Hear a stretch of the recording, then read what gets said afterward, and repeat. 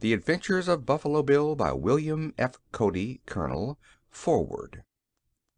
With the death of William Frederick Cody at Denver on January 10th, 1917, there passed away the last of that intrepid band of pathfinders who gave their lives to the taming of the West. A gallant company of brave men, steadfastly pushing back the frontier year by year and mile by mile, and ceasing their labors only when the young and vigorous life of the Pacific States had been linked up for all time with the older civilization of the Atlantic seaboard. The fame of Colonel Cody, or Buffalo Bill as he was popularly called, recalls that of Daniel Boone, Davy Crockett, and Kit Carson. But he cannot be said to rank with those earlier heroes in point of actual national service.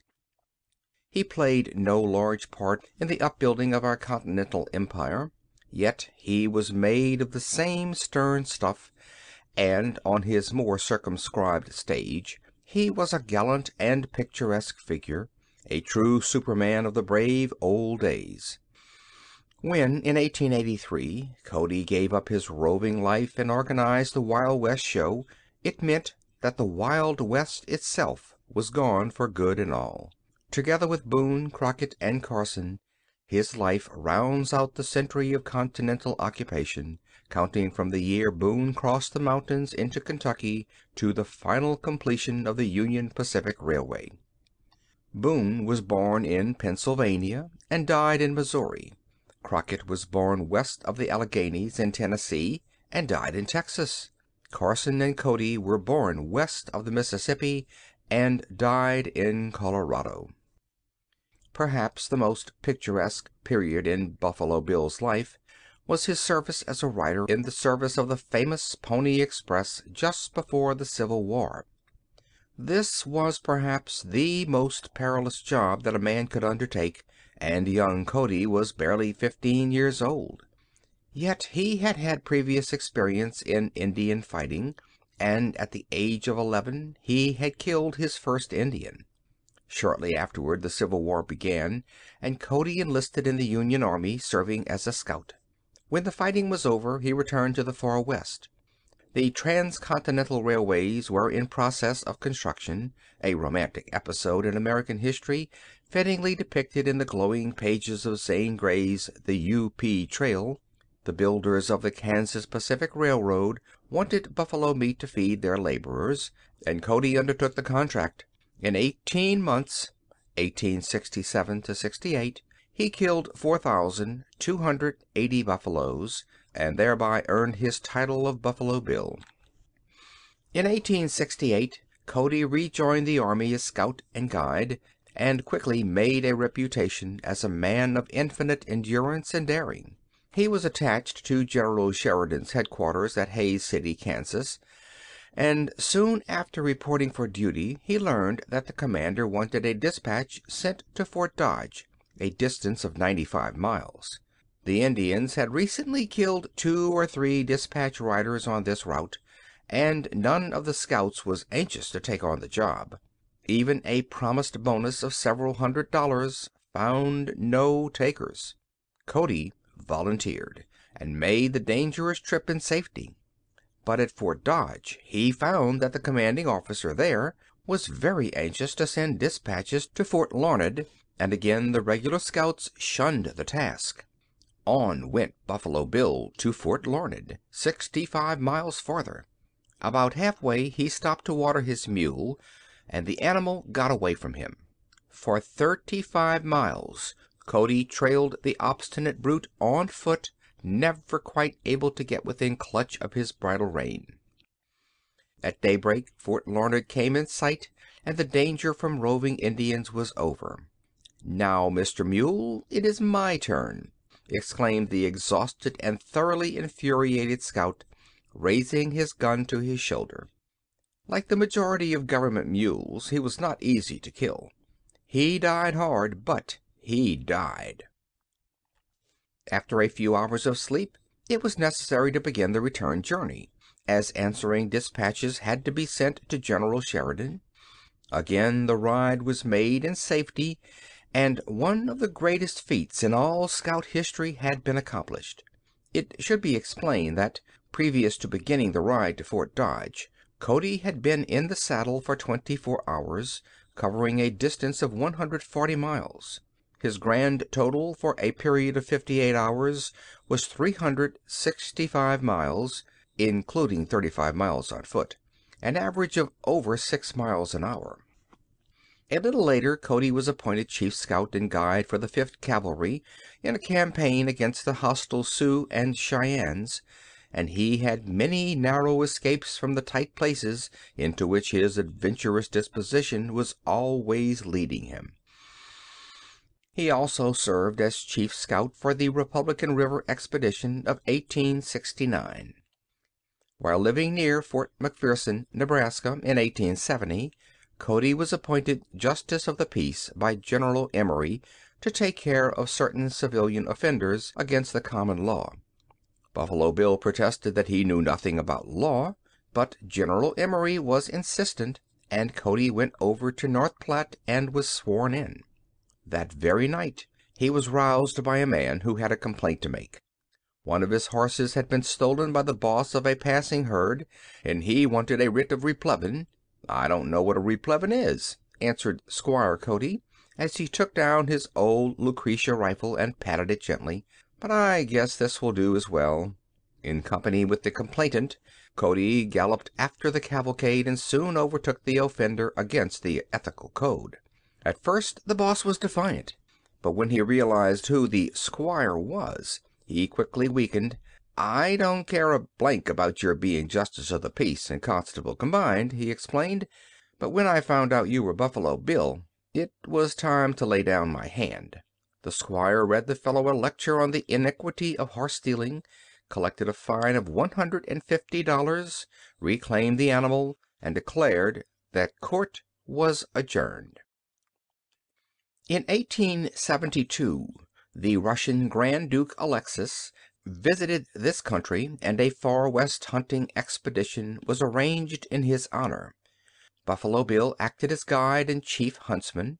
The Grand Duke, under Cody's tutelage, succeeded in bagging several handsome heads, and in token of his appreciation he presented to Buffalo Bill his almost priceless fur overcoat, and a wonderful set of sleeve links, and a scarf pin studded with diamonds and rubies. In this same year Cody was elected a member of the Nebraska legislature.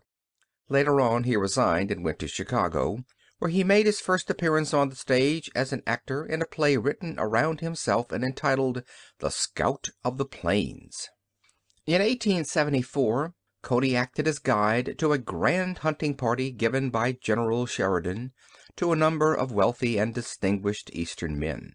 Cody became a great favorite with everybody, and the next winter he went on to New York to visit his new friends. He wore his famous sombrero and his fringed hunting suit of buckskin everywhere, and they created a mild sensation on Broadway and Fifth Avenue. Then he went back to the West and tried the humdrum life of a farmer and ranchman. The famous Wild West show was staged for the first time at Omaha on May 17, 1883. It was a tremendous success from the start, and Colonel Cody was besieged with applications from all over the country. He went to England in 1887. Royalty patronized this truly original and thrilling entertainment, and Buffalo Bill's fortune was made. In later years several successful European tours were undertaken. In November 1911, Colonel Cody announced his retirement. He was then 67 years old and reputed to be worth $3 million. He went to his ranch at Cody, Wyoming, and tried to settle down. But the old spirit of adventure lured him back to the sawdust arena. This time he was not so fortunate. He lost money on every hand, and finally the celebrated show went under the auctioneer's hammer. Friends came to his rescue, however, and bid in his famous white horse, Ishan, which the colonel always rode at the head of his Rough Riders. The old scout had kept his courage too, and he announced his intention of trying it again. He even joined a circus company as one of the regular troupe of performers. But his race was run, his day was done. Even his iron constitution had been weakened by the trials and privations of 72 years of strenuous life. He had lived up to the very last inch of his allotted span. He had played hard, and he had fought hard, and in the end he died hard, amazing even his experienced physicians by his extraordinary vitality. The doctors had told him that the end was near, but he only laughed and called for a pack of cards. "You can't kill the old scout," he said smilingly. "Let's have a game of high five." Yet even this undaunted spirit was forced to bow to mortal necessity, and a day or two later he relapsed into a state of unconsciousness from which he was never to emerge. His death attracted the notice of 2 continents. The newspapers printed columns of obituaries. The state of Colorado ordered a public funeral in his honor. It was the passing of a heroic figure in American annals. All in all, he must rank as the greatest of scouts and the most gallant of Indian fighters. He never knew fear. His life was in danger hundreds of times, and yet he always had the better of his adversary. He lived a free life among wild surroundings, but he was always to be found on the side of law and order. He was a dead shot, a splendid horseman, and an absolutely fearless fighter. The men who knew him best, including many well-known officers of the army, all united in praising the bravery, honesty, and modesty of this true product of the old Wild West. His place can never be filled. He was a relic of the days that are gone, never to return. End of foreword. Chapter 1. Crossing the Plains. In the early settlement of Kansas Common, school advantages were denied us, and to provide a means for educating the few boys and the girls in the neighborhood of my home, a subscription school was started in a small log cabin that was built on the bank of a creek that ran near our house. My mother took great interest in this school, and at her persuasion I returned home and became enrolled as a pupil, where I made satisfactory progress until, as the result of a quarrel with a schoolmate, I left the town and started across the plains with one of Russell, Majors, and Waddell's freight trains. The trip proved a most enjoyable one to me, although no incidents worthy of note occurred on the way. On my return from Fort Kearny, I was paid off the same as the rest of the employees. The remainder of the summer and fall I spent in herding cattle and working for Russell, Majors, and Waddell. In May 1857, I started for Salt Lake City with a herd of beef cattle, in charge of Frank and Bill McCarthy, for General Albert Sidney Johnston's army, which was then being sent across the plains to fight the Mormons. Nothing occurred to interrupt our journey until we reached Plum Creek on the South Platte River, 35 miles west of Old Fort Kearny. We had made a morning drive and had camped for dinner. The wagon masters and a majority of the men had gone to sleep under the mess wagons. The cattle were being guarded by 3 men, and the cook was preparing dinner. No one had any idea that Indians were anywhere near us. The first warning we had that they were infesting that part of the country was the firing of shots and the whoops and yells from a party of them who, catching us napping, gave us a most unwelcome surprise. All the men jumped to their feet and seized their guns. They saw with astonishment the cattle running in every direction, they having been stampeded by the Indians, who had shot and killed the 3 men who were on day herd duty, and the red men were now charging down upon the rest of us. The McCarthy boys, at the proper moment, gave orders to fire upon the advancing enemy. The volley checked them, although they returned the compliment and shot one of our party through the leg. Frank McCarthy then sang out, "Boys, make a break for the slough yonder, and we can then have the bank for a breastwork." We made a run for the slough, which was only a short distance off, and succeeded in safely reaching it, bringing with us the wounded man. The bank proved to be a very effective breastwork, affording us good protection. We had been there a short time when Frank McCarthy, seeing that the longer we were corralled, the worse it would be for us, said, "Well, boys, we'll try to make our way back to Fort Kearny by wading in the river and keeping the bank for a breastwork." We all agreed that this was the best plan, and we accordingly proceeded down the river several miles in this way, managing to keep the Indians at a safe distance with our guns, until the slough made a junction with the main Platte River. From there down we found the river at times quite deep, and in order to carry the wounded man along with us, we constructed a raft of poles for his accommodation, and in this way he was transported. Occasionally the water would be too deep for us to wade, and we were obliged to put our weapons on the raft and swim. The Indians followed us pretty closely and were continually watching for an opportunity to get a good range and give us a raking fire. Covering ourselves by keeping well under the bank, we pushed ahead as rapidly as possible and made pretty good progress, the night finding us still on the way and our enemies yet on our track. I, being the youngest and the smallest of the party, became somewhat tired, and, without noticing it, I had fallen behind the others for some little distance. It was about 10 o'clock, and we were keeping very quiet and hugging close to the bank, when I happened to look up to the moonlit sky and saw the plumed head of an Indian peeping over the bank. Instead of hurrying ahead and alarming the men in a quiet way, I instantly aimed my gun at his head and fired. The report rang out sharp and loud on the night air, and was immediately followed by an Indian whoop, and the next moment about 6 feet of dead Indian came tumbling into the river. I was not only overcome with astonishment, but was badly scared, as I could hardly realize what I had done. I expected to see the whole force of Indians come down upon us. While I was standing thus bewildered, the men, who had heard the shot and the war whoop, and had seen the Indian take a tumble, came rushing back. "Who fired that shot?" cried Frank McCarthy. "I did," replied I, rather proudly, as my confidence returned and I saw the men coming up. "Yes, and little Billy has killed an Indian stone dead, too dead to skin," said one of the men, who had approached nearer than the rest, and had almost stumbled upon the Indian. From that time forward I became a hero and an Indian killer. This was, of course, the first Indian I had ever shot, and, as I was not more than 11 years of age, my exploit created quite a sensation. The other Indians, upon learning what had happened to their advance, fired several shots without effect, but which hastened our retreat down the river.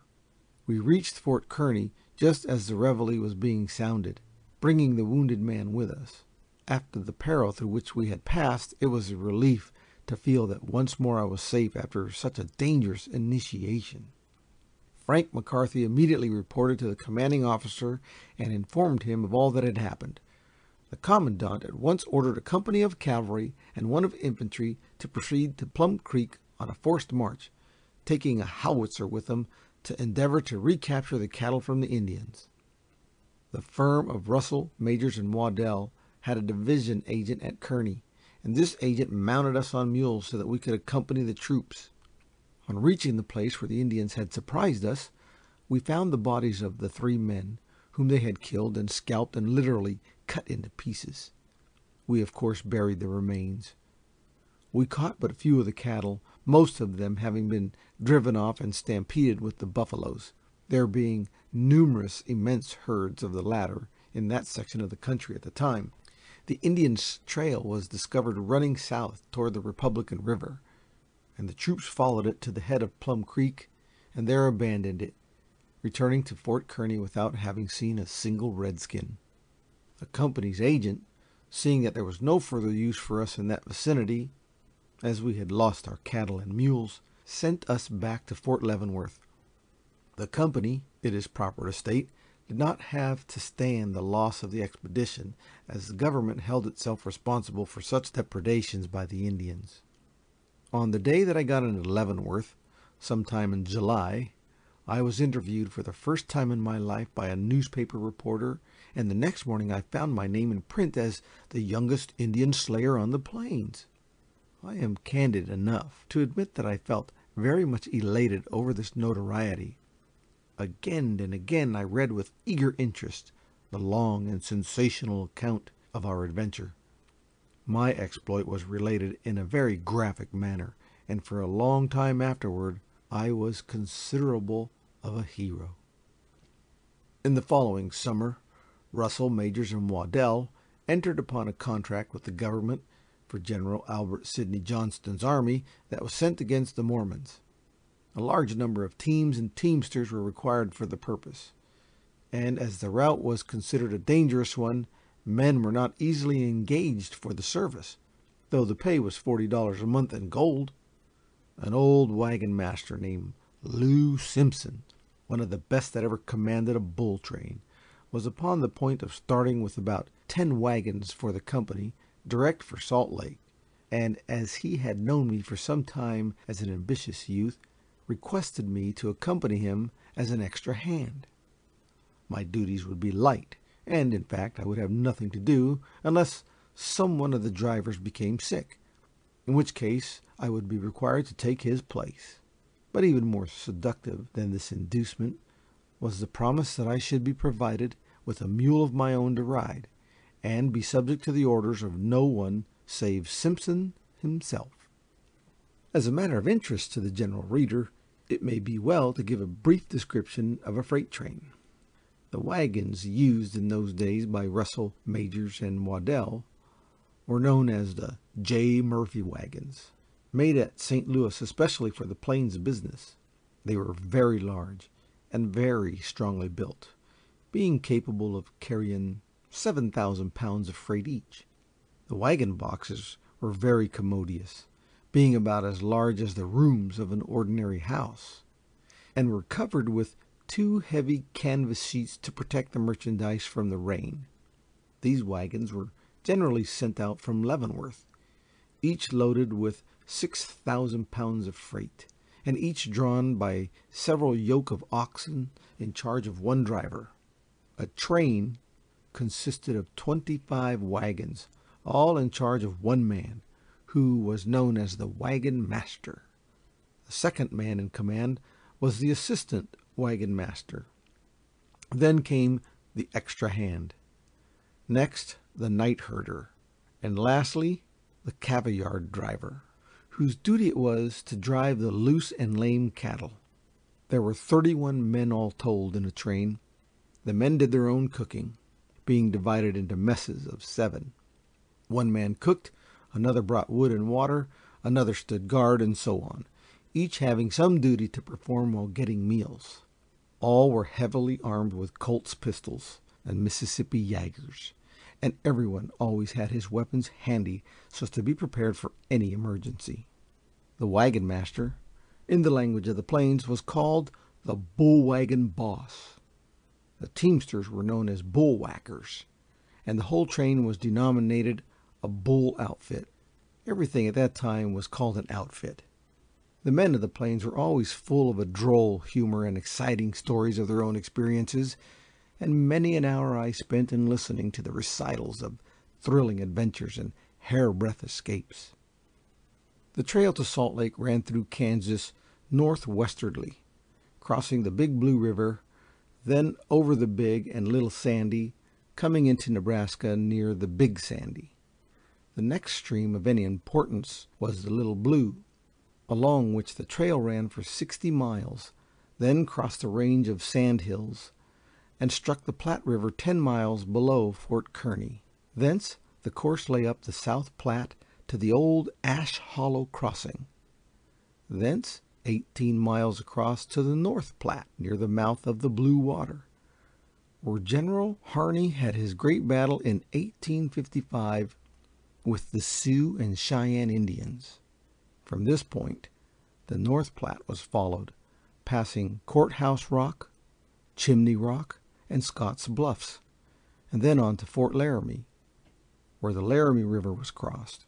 Still following the North Platte for some considerable distance, the trail crossed the river at Old Richard's Bridge, and followed it up to the celebrated Red Buttes, crossing the Willow Creeks to the Sweetwater, thence past Cold Springs, where 3 feet under the sod on the hottest day of summer ice can be found.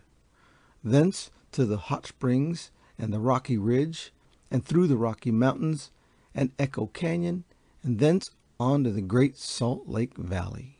Nothing occurred on the trip to delay or give us any trouble whatever until the train struck the South Platte River. One day we camped on the same ground where the Indians had surprised the cattle herd in charge of the McCarthy brothers. It was with difficulty that we discovered any traces of anybody ever having camped there before, the only landmark being the single grave, now covered with grass, in which we had buried the 3 men who had been killed. The country was alive with buffaloes, and having a day of rare sport, we captured 10 or 12 head of cattle, they being a portion of the herd which had been stampeded by the Indians 2 months before. The next day we pulled out of the camp, and the train was strung out to a considerable length along the road which ran near the foot of the sandhills 2 miles from the river. Between the road and the river we saw a large herd of buffaloes grazing quietly, they having been down to the stream for a drink. Just at this time we observed a party of returning Californians coming from the west. They too noticed the buffalo herd, and in another moment they were dashing down upon them, urging their steeds to the greatest speed. The buffalo herd stampeded at once and broke down the hills. So hotly were they pursued by the hunters that about 500 of them rushed through our train pell-mell, frightening both men and oxen. Some of the wagons were turned clear around, and many of the terrified oxen attempted to run to the hills with the heavy wagons attached to them. Others turned around so short that they broke the wagon tongues off. Nearly all the teams got entangled in their gearing and became wild and unruly, so that the perplexed drivers were unable to manage them. The buffaloes, the cattle, and the drivers were soon running in every direction, and the excitement upset nearly everybody and everything. Many of the cattle broke their yokes and stampeded. One big buffalo bull became entangled in one of the heavy wagon chains, and it is a fact that in his desperate efforts to free himself, he not only actually snapped the strong chain in two, but broke the ox yoke to which it was attached, and the last seen of him he was running toward the hills with it hanging from his horns. A dozen other equally remarkable incidents happened during the short time that the frantic buffaloes were playing havoc with our train, and when they got through and left us, our outfit was badly crippled and scattered. This caused us to go into camp and spend a day in replacing the broken tongues and repairing other damages, and gathering up our scattered ox teams. The next day we rolled out of camp and proceeded on our way toward the setting sun. Everything ran along smoothly with us from that point until we came within about 18 miles of Green River in the Rocky Mountains, where we camped at noon. At this place we had to drive our cattle about 1.5 miles to a creek to water them. Simpson, his assistant George Wood, and myself, accompanied by the usual number of guards, drove the cattle over to the creek, and while on our way back to camp we suddenly observed a party of 20 horsemen rapidly approaching us. We were not yet in view of our wagons, as a rise of ground intervened, and therefore we could not signal the trainmen in case of any unexpected danger befalling us. We had no suspicion, however, that we were about to be trapped, as the strangers were white men. When they had come up to us, one of the party, who evidently was the leader, rode out in front and said, "How are you, Mr. Simpson?" "You got the best of me, sir," said Simpson, who did not know him. "Well, I rather think I have," coolly replied the stranger, whose words conveyed a double meaning, as we soon learned. We had all come to a halt by this time, and the strange horsemen had surrounded us. They were all armed with double-barreled shotguns, rifles, and revolvers. We also were armed with revolvers, but we had no idea of danger, and these men, much to our surprise, had got the drop on us, and had covered us with their weapons, so that we were completely at their mercy. The whole movement of corralling us was done so quietly and quickly that it was accomplished before we knew it. "I'll trouble you for your 6-shooters, gentlemen," now said the leader. "I'll give 'em to you in a way you don't want," replied Simpson. The next moment 3 guns were leveled at Simpson. "If you make a move, you are a dead man," said the leader. Simpson saw at a glance that he was taken at a great disadvantage, and thinking it advisable not to risk the lives of the party by any rash act on his part, he said, "I see now that you have the best of me, But who are you anyhow?" "I am Joe Smith," was the reply. "What? The leader of the Danites?" asked Simpson. "You are correct," said Smith, for he it was. "Yes," said Simpson, "I know you now. You are a spying scoundrel." Simpson had a good reason for calling him this, for only a short time before this Joe Smith had visited our train in the disguise of a teamster, and had remained with us 2 days. He suddenly disappeared, no one knowing where he had gone or why he had come among us. But it was all explained to us, now that he had returned with his Mormon Danites. After they had disarmed us, Simpson asked, "Well, Smith, what are you going to do with us?" "Ride back with us, and I'll soon show you," said Smith. We had no idea of the surprise which awaited us. As we came upon the top of the ridge from which we could view our camp, we were astonished to see the remainder of the trainsmen disarmed and stationed in a group, and surrounded by another squad of Danites, while other Mormons were searching our wagons for such articles as they wanted. "How is this?" inquired Simpson. "How did you surprise my camp without a struggle? I can't understand it." "Easy enough," said Smith. "Your men were all asleep under the wagons, except the cooks, who saw us coming and took us for returning Californians or emigrants, and paid no attention to us until we rode up and surrounded your train.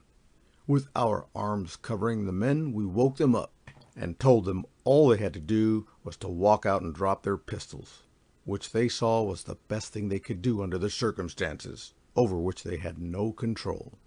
And you can just bet they did it." "And what do you propose to do with us now?" asked Simpson. "I intend to burn your train," said he. "You are loaded with supplies and ammunition for Sidney Johnston, and as I have no way to convey the stuff to my own people, I'll see that it does not reach the United States troops." "Are you going to turn us adrift here?" asked Simpson, who was anxious to learn what was to become of himself and his men. "No, I am hardly as bad as that. I'll give you enough provisions to last you until you can reach Fort Bridger," replied Smith. "As soon as your cooks can get the stuff out of the wagons, you can start." "On foot?" was the laconic inquiry of Simpson. "Yes, sir," was the equally short reply. "Smith, that's too rough on us men. Put yourself in our place, and see how you would like it. You can well afford to give us at least 1 wagon and 6 yokes of oxen to convey us and our clothing and provisions to Fort Bridger. You're a brute if you don't do this," said Simpson. "Well, I'll do that much for you," said Smith, after consulting a minute or two with some of his company. The cattle in the wagon were brought up according to his orders, and the clothing and provisions were loaded on. "Now you can go," said Smith, after everything had been arranged.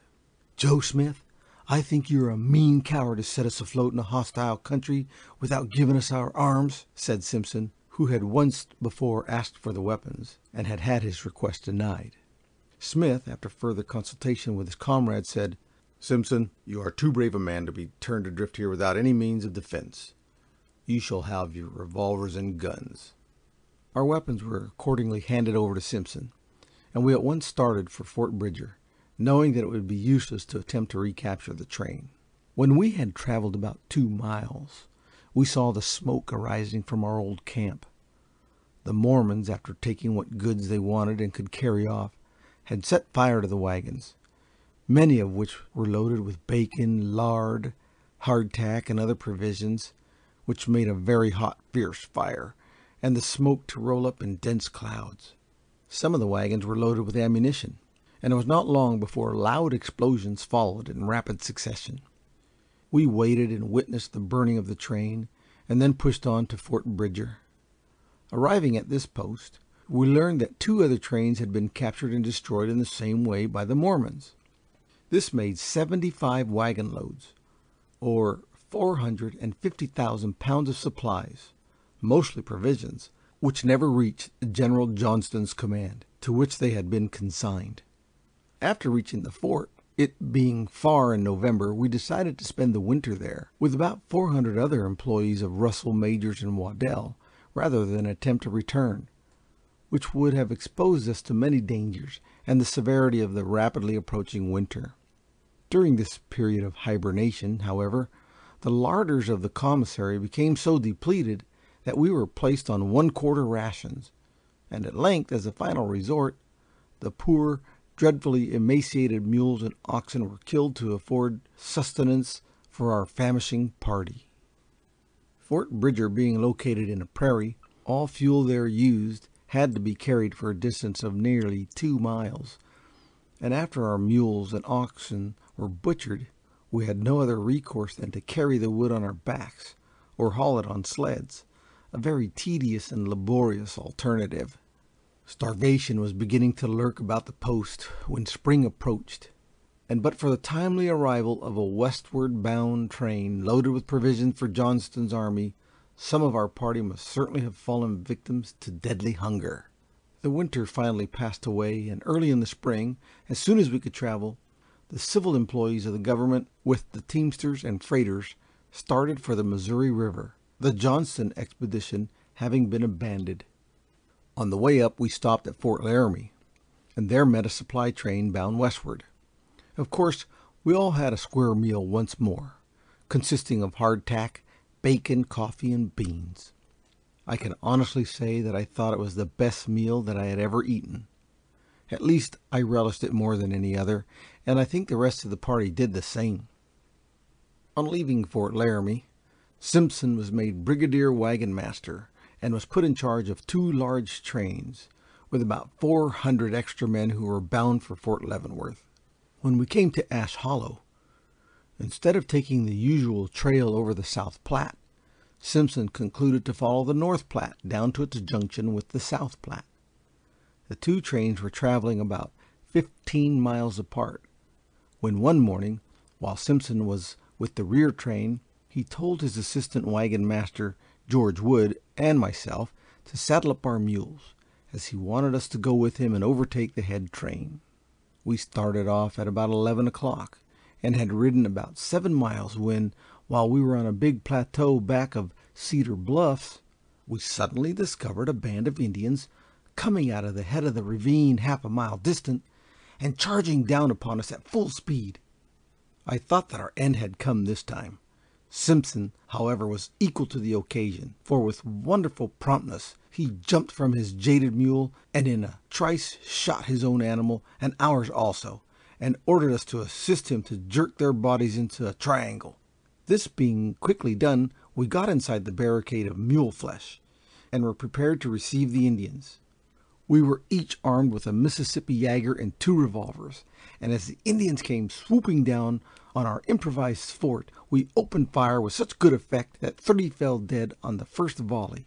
This caused them to retreat out of range, as with 2 exceptions they were armed with bows and arrows, and therefore to approach near enough to do execution would expose at least several of them to certain death. Seeing that they could not take our little fortification or drive us from it, they circled around several times, shooting their arrows at us. One of these stuck George Wood in the left shoulder, inflicting only a slight wound, however, and several lodged in the bodies of the dead mules. Otherwise they did us no harm. The Indians finally galloped off to a safe distance, where our bullets could not reach them, and seemed to be holding a council. This was a lucky move for us, for it gave us an opportunity to reload our guns and pistols and prepare for the next charge of the enemy. During the brief cessation of hostilities, Simpson extracted the arrow from Wood's shoulder and put an immense quid of tobacco on the wound. Wood was then ready for business again. The Indians did not give us a very long rest, for with another desperate charge, as if to ride over us, they came dashing toward the mule barricade. We gave them a hot reception from our Yagers and revolvers. They could not stand or understand the rapidly repeating fire of the revolver, and we checked them again. They circled around us once more, and gave us a few parting shots as they rode off, leaving behind them another dead Indian and a horse. For 2 hours afterward they did not seem to be doing anything but holding a council. We made good use of this time by digging up the ground inside the barricade with our knives, and throwing the loose earth around and over the mules, and we soon had a very respectable fortification. We were not troubled any more that day, but during the night the cunning rascals tried to burn us out by setting fire to the prairie. The buffalo grass was so short that the fire did not trouble us much, but the smoke concealed the Indians from our view, and they thought they could approach to us without being seen. We were aware of this and kept a sharp lookout, being prepared all the time to receive them. They finally abandoned the idea of surprising us. Next morning, bright and early, they gave us one more grand charge, and again we stood them off. They then rode away half a mile or so and formed a circle around us.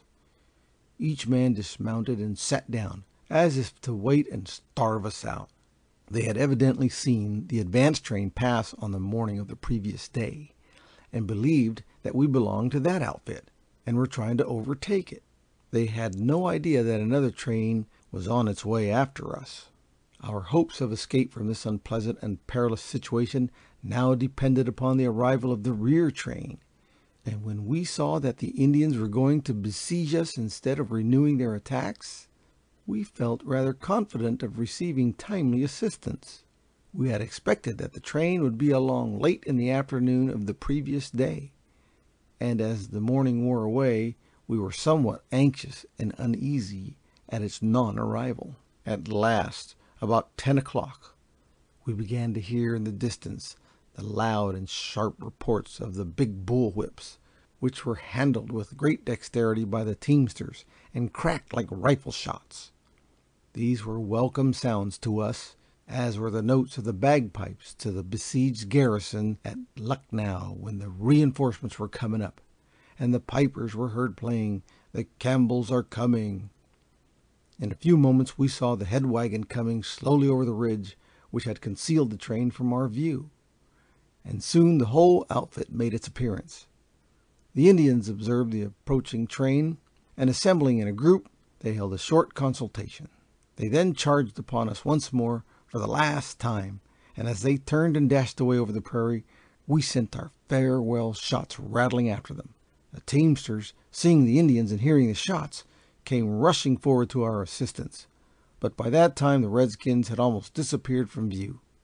The teamsters eagerly asked us 100 questions concerning our fight, admired our fort, and praised our pluck.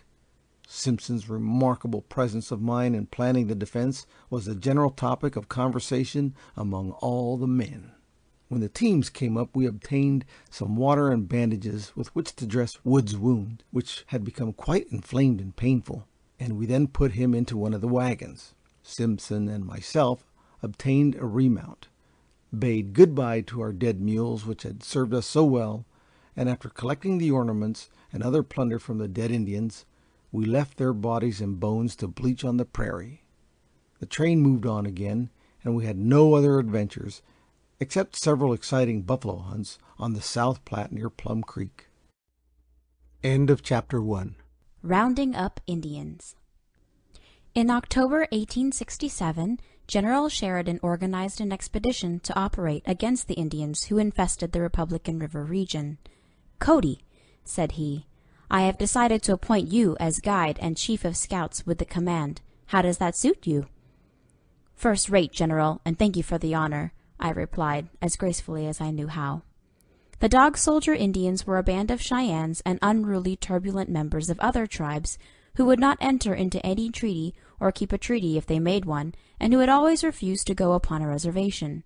They were a warlike body of well-built, daring, and restless braves, and were determined to hold possession of the country in the vicinity of the Republican and Solomon rivers. They were called Dog Soldiers because they were principally Cheyennes, a name derived from the French chien, a dog. On the 3rd of October, the 5th Cavalry arrived at Fort Hays. General Sheridan, being anxious to punish the Indians who had lately fought General Forsyth, did not give the regiment much of a rest, and accordingly on the 5th of October it began its march for the Beaver Creek country. The first night we camped on the South Fork of Big Creek, 4 miles west of Hays City. By this time I had become pretty well acquainted with Major Brown and Captain Sweetman, who invited me to mess with them on this expedition, and a jolly mess we had. There were other scouts in the command besides myself, and I particularly remember Tom Renahan, Hank Fields, and a character called Nosey on account of his long nose. The next day we marched 30 miles, and late in the afternoon we came into camp on the South Fork of the Solomon.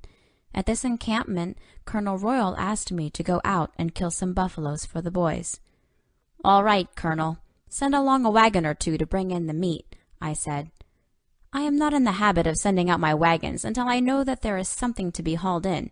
Kill your buffaloes first, and then I'll send out the wagons," was the colonel's reply.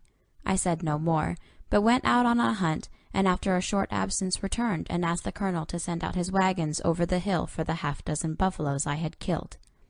The following afternoon he again requested me to go out and get some fresh buffalo meat.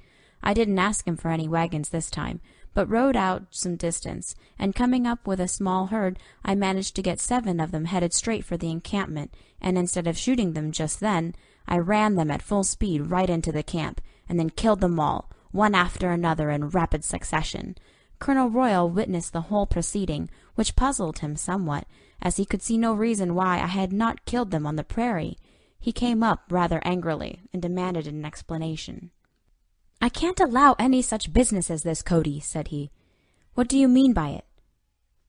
"I didn't care about asking for any wagons this time, Colonel, so I thought I would make the buffaloes furnish their own transportation," was my reply.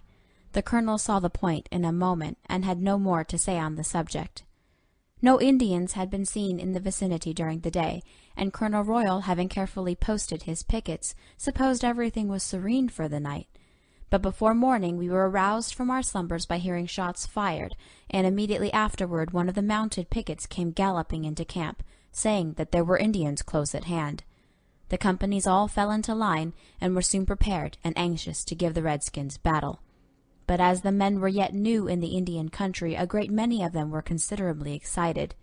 No Indians, however, made their appearance, and upon going to the picket post where the picket said he had seen them, none could be found, nor could any traces of them be discovered. The sentinel, who was an Irishman, insisted that there had certainly been redskins there. "But you must be mistaken," said the Colonel Royal. "Upon my soul, Colonel, I'm not. As sure as my name's Pat Maloney, one of them redskins hit me on the head with a club, so he did," said Pat. And so when morning came, the mystery was further investigated, and was easily solved.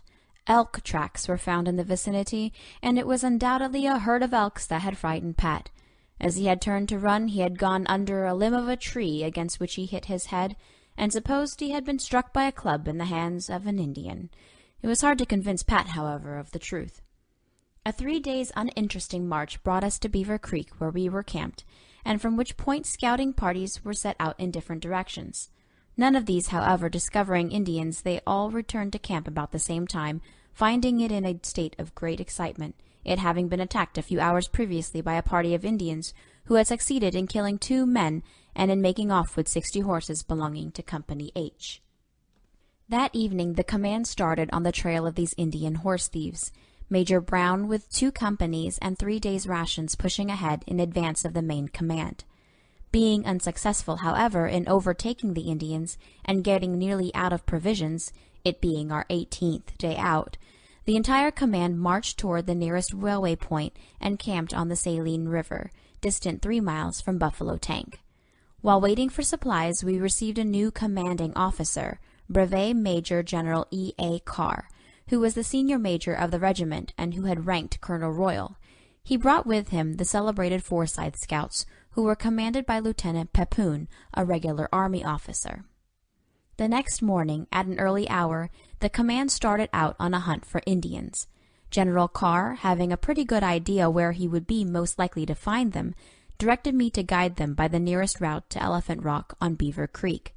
Upon arriving at the South Fork of the Beaver on the 2nd day's march, we discovered a large fresh Indian trail, which we hurriedly followed for a distance of 8 miles, when suddenly we saw on the bluffs ahead of us quite a large number of Indians. General Carr ordered Lieutenant Pepoon's scouts and Company M to the front. This company was commanded by Lieutenant Chinosky, a Frenchman by birth and reckless by nature. Having advanced his company nearly a mile ahead of the main command, about 400 Indians suddenly charged down upon him and gave him a lively little fight, until he was supported by our full force. The Indians kept increasing in numbers all the while, until it was estimated that we were fighting from 800 to 1,000 of them. The engagement became quite general, and several were killed and wounded on each side. The Indians were evidently fighting to give their families and village a chance to get away. We had undoubtedly surprised them with a larger force than they had expected to see in that part of the country. We fought them until dark, all the time driving them before us. At night they annoyed us considerably by firing down into our camp from the higher hills, and several times the command was ordered to dislodge them from their position and drive them back. After having returned from one of these sallies, Major Brown, Captain Sweetman, and Lieutenant Bache and myself were taking supper together when whang came a bullet into Lieutenant Bache's plate, breaking a hole through it. The bullet came from the gun of one of the Indians who had returned to the high bluff overlooking our camp. Major Brown declared it was a crack shot because it broke the plate. We finished our supper without having any more such close calls. At daylight next morning we struck out on the trail, and soon came to the spot where the Indians had camped the day before. We could see that their village was a very large one, consisting of about 500 lodges, and we pushed forward rapidly from this point on the trail which ran back toward Prairie Dog Creek. About 2 o'clock we came in sight of the retreating village, and soon the warriors turned back to give us battle. They set fire to the prairie grass in front of us and on all sides in order to delay us as much as possible. We kept up a running fight for the remainder of the afternoon, and the Indians repeatedly attempted to lead us off the track of their flying village. But their trail was easily followed, as they were continually dropping teepee poles, camp kettles, robes, furs, and all heavy articles belonging to them. They were evidently scattering, and it finally became difficult for us to keep on the main trail. When darkness set in, we went into camp, and it being useless to try to follow the Indians after nightfall. Next morning we were again on the trail. The Indians soon scattered in every direction, but we followed the main trail to the Republican River, where we made a cut-off, and then went north toward the Platte River. We found, however, that the Indians by traveling night and day had got a long start, and the general concluded that it was useless to follow them any farther. The general told me that the next day's march would be toward the headwaters of the Beaver, and asked me the distance. I replied that it was about 25 miles, and he said he would make it the next day. Getting an early start in the morning, we struck out across the prairie, my position as guide being ahead of the advanced guard. About 2 o'clock General Cart overtook me and asked me how far I supposed it was to water. I thought it was about 8 miles, although we could see no sign or indication of any stream in front. "Papoon scouts say you are going in the wrong direction," said the general, "and in the way you are bearing it will be 15 miles before you can strike any of the branches of the Beaver, and that when you do, you will find no water, for the beavers are dry at this time of the year at that point." "General, I think the scouts are mistaken," said I, "for the Beaver has more water near its head than it has below, and at the place where we will strike the stream we will find immense beaver dams large enough and strong enough to cross the whole command if you wish." "Well, Cody, go ahead," said he. "I'll leave it to you, but remember that I don't want a dry camp." "No danger of that," said I, and then I rode on, leaving him to return to the command. As I had predicted, we found water 7 or 8 miles farther on, where we came upon a beautiful little stream, a tributary of the Beaver, hidden in the hills. We had no difficulty in selecting a good halting place, and obtaining fresh spring water and grass. The general, upon learning from me that the stream, which was only 8 or 9 miles long, had no name, took out his map and located it, and named it Cody's Creek, which name it still bears. We pulled out early next morning for the Beaver, and when we were approaching the stream I rode on ahead of the advance guard in order to find the crossing. Just as I turned a bend of the creek, bang went a shot, and down went my horse, myself with him. I disentangled myself and jumped behind the dead body. Looking in the direction whence the shot had come, I saw 2 Indians, and at once turned my gun loose on them. But in the excitement of the moment I missed my aim. They fired 2 or 3 more shots, and I returned the compliment, wounding one of their horses. On the opposite side of the creek, going over the hill, I observed a few lodges moving rapidly away, and also some mounted warriors, who could see me, and who kept blazing away with their guns. The 2 Indians who had fired at me, and had killed my horse, were retreating across the creek on a beaver dam. I sent a few shots after them to accelerate their speed, and also fired at the ones on the other side of the stream. I was undecided as to whether it was best to run back to the command on foot or hold my position. I knew that within a few minutes the troops would come up, and I therefore decided to hold my position. The Indians, seeing that I was alone, turned and charged down the hill, and were about to recross the creek to corral me, when the advance guard of the command put in an appearance on the ridge and dashed forward to my rescue. The redskins whirled and made off. When General Carr came up, he ordered Company I to go in pursuit of the band. I accompanied Lieutenant Brady, who commanded, and we had a running fight with the Indians lasting several hours. We captured several head of their horses and most of their lodges. At night we returned to the command, which by this time had crossed the creek on the Beaver Dam. We scouted for several days along the river and had 2 or 3 lively skirmishes. Finally, our supplies began to run low, and General Carr gave orders to return to Fort Wallace, which we reached 3 days afterward, and where we remained several days. Very soon after, General Carr received orders from General Sheridan for a winter's campaign in the Canadian River country, instructing him to proceed at once to Fort Lyon, Colorado, and there to fit out for the expedition. Leaving Fort Wallace in November 1868, we arrived at Fort Lyon in the latter part of the month without special incident, and at once began our preparations for invading the enemy's country. General Penrose had left his post 3 weeks previously with a command of some 300 men. He had taken no wagons with him, and his supply train was composed only of pack mules. General Carr was ordered to follow with supplies on his trail and overtake him as soon as possible. I was particularly anxious to catch up with Penrose's command, as my old friend Wild Bill was among his scouts. We followed the trail very easily for the first 3 days, and then we were caught in Freeze-Out Canyon by a fearful snowstorm, which compelled us to go into camp for a day. The ground now being covered with snow, we found it would be impossible to follow Penrose's trail any farther, especially as he had left no sign to indicate the direction he was going. General Carr sent for me, and said that as it was very important that we should not lose the trail, he wished that I would take some scouts with me, and while the command remained in camp, push on as far as possible, and see if I could not discover some traces of Penrose or where he had camped at any time. Accompanied by 4 men, I started out in the blinding snowstorm, taking a southerly direction. We rode 24 miles, and upon reaching a tributary of the Cimarron, we scouted up and down the stream for a few miles, and finally found one of Penrose's old camps. It was now late in the afternoon, and as the command would come up the next day, it was not necessary for all of us to return with the information to General Carr. So riding down into a sheltered place in the bend of the creek, we built a fire, and broiled some venison from a deer which we had shot during the day, and after eating a substantial meal, I left the 4 men there while I returned to bring up the troops. It was 11 o'clock at night when I got back to the camp. A light was still burning in the general's tent, he having remained awake, anxiously awaiting my return.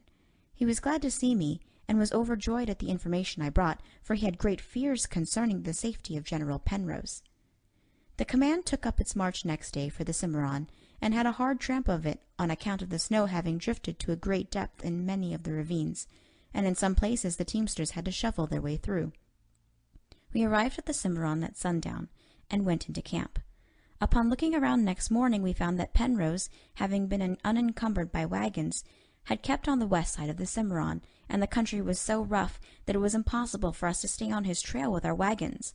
But knowing that we would certainly follow down the river, General Carr concluded to take the best wagon route along the stream, which I discovered to be on the east side. Before we could make any headway with our wagon train, we had to leave the river and get out on the divide. We were very fortunate that day in finding a splendid road for some distance, until we were all at once brought to a standstill on a high tableland, overlooking a beautiful winding creek that lay far below us in the valley. The question that troubled us was how we were to get the wagons down. We were now in the foothills of the Ratoon Mountains, and the bluff we were on was very steep. "Cody, we're in a nice fix now," said General Carr. "Oh, that's nothing," was my reply. "But you can never take the train down," said he. "Never you mind the train, General. You say you are looking for a good camp. How does that beautiful spot down in the valley suit you?" I asked him. "That will do. I can easily descend with the cavalry, but how to get the wagons down there is a puzzle to me," said he. "By the time you are located in your camp, your wagons shall be there," said I. "All right, Cody, I'll leave it to you, as you seem to want to be boss," he replied pleasantly. He at once ordered the command to dismount and lead the horses down the mountainside. The wagon train was a mile in the rear, and when it came up, one of the drivers asked, "How are we going down there?" "Run down, slide down, or fall down. Any way to get down," said I. "We can never do it. It's too steep. The wagons will run over the mules," said another wagon master. "I guess not. The mules have got to keep out of the way," was my reply. I told Wilson, the chief wagon master, to bring on his mess wagon, which was at the head of the train, and I would try the experiment at least. Wilson drove the team and wagon to the brink of the hill, and following my directions he brought out some extra chains, with which we locked the wheels on each side, and then rough-locked them. We now started the wagon down the hill. The wheel horses, or rather the wheel mules, were good on the holdback, and we got along finely until we nearly reached the bottom, when the wagon crowded the mules so hard that they started on a run and galloped down into the valley and to the place where General Carr had located his camp. 3 other wagons immediately followed in the same way, and in half an hour every wagon was in camp, without the least accident having occurred. It was indeed an exciting sight to see the 6 mule teams come straight down the mountain and finally break into a full run. At times it looked as if the wagons would turn a somersault and land on the mules. This proved to be a lucky march for us, as far as gaining on Penrose was concerned, for the route he had taken on the west side of the stream turned out to be a bad one, and we went with our immense wagon train as far in one day as Penrose had in 7. His command had marched on to a plateau or high tableland so steep that not even a pack mule could descend it, and he was obliged to retrace his steps a long way, thus losing 3 days' time, as we afterward learned. From this point on, for several days, we had no trouble in following Penrose's trail, which led us in a southeasterly direction toward the Canadian River. No Indians were seen, nor any signs of them found. One day, while riding in advance of the command down San Francisco Creek, I heard someone calling my name from a little bunch of willow brush on the opposite bank, and upon looking closely at the spot, I saw a Negro. "Sakes alive, Massa Bill, that you?" asked the man, whom I recognized as one of the colored soldiers of the 10th Cavalry. I next heard him say to someone in the brush, "Come out of here. Dar's Massa Buffalo Bill." Then he sang out, "Massa Bill, is you got any hardtack?" "Nary a hardtack, but the wagons will be along presently, and then you can get all you want," said I. "That's the best news I's heard for 16 long days, Massa Bill," said he. "Where's your command? Where's General Penrose?" "I don't know," said the darky. "We got lost and we's been starving ever since." By this time 2 other Negroes had emerged from their place of concealment. They had deserted Penrose's command, which was out of rations and nearly in a starving condition, and were trying to make their way back to Fort Lyon. General Carr concluded, from what they could tell him, that General Penrose was somewhere on Paladora Creek, but we could not learn anything definite, for they knew not where they were themselves. Having learned that General Penrose's troops were in such bad shape, General Carr ordered Major Brown to start out the next morning with 2 companies of cavalry and 50 pack mules loaded with provisions, and to make all possible speed to reach and relieve the suffering soldiers. I accompanied this detachment, and on the 3rd day out we found the half-famished soldiers camped on the Paladora. The camp presented a pitiful sight indeed.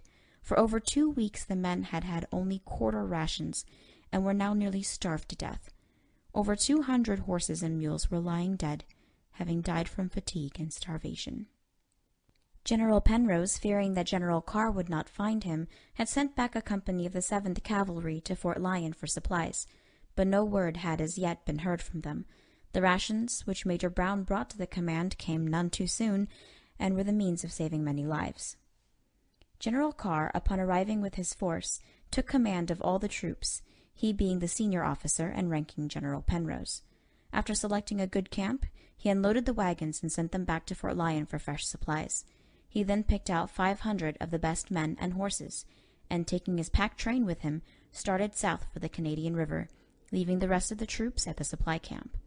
For several days we scouted along the Canadian River, but found no signs of Indians. General Carr then went back to his camp, and soon afterward our wagon train came in from Fort Lyon with a fresh load of provisions.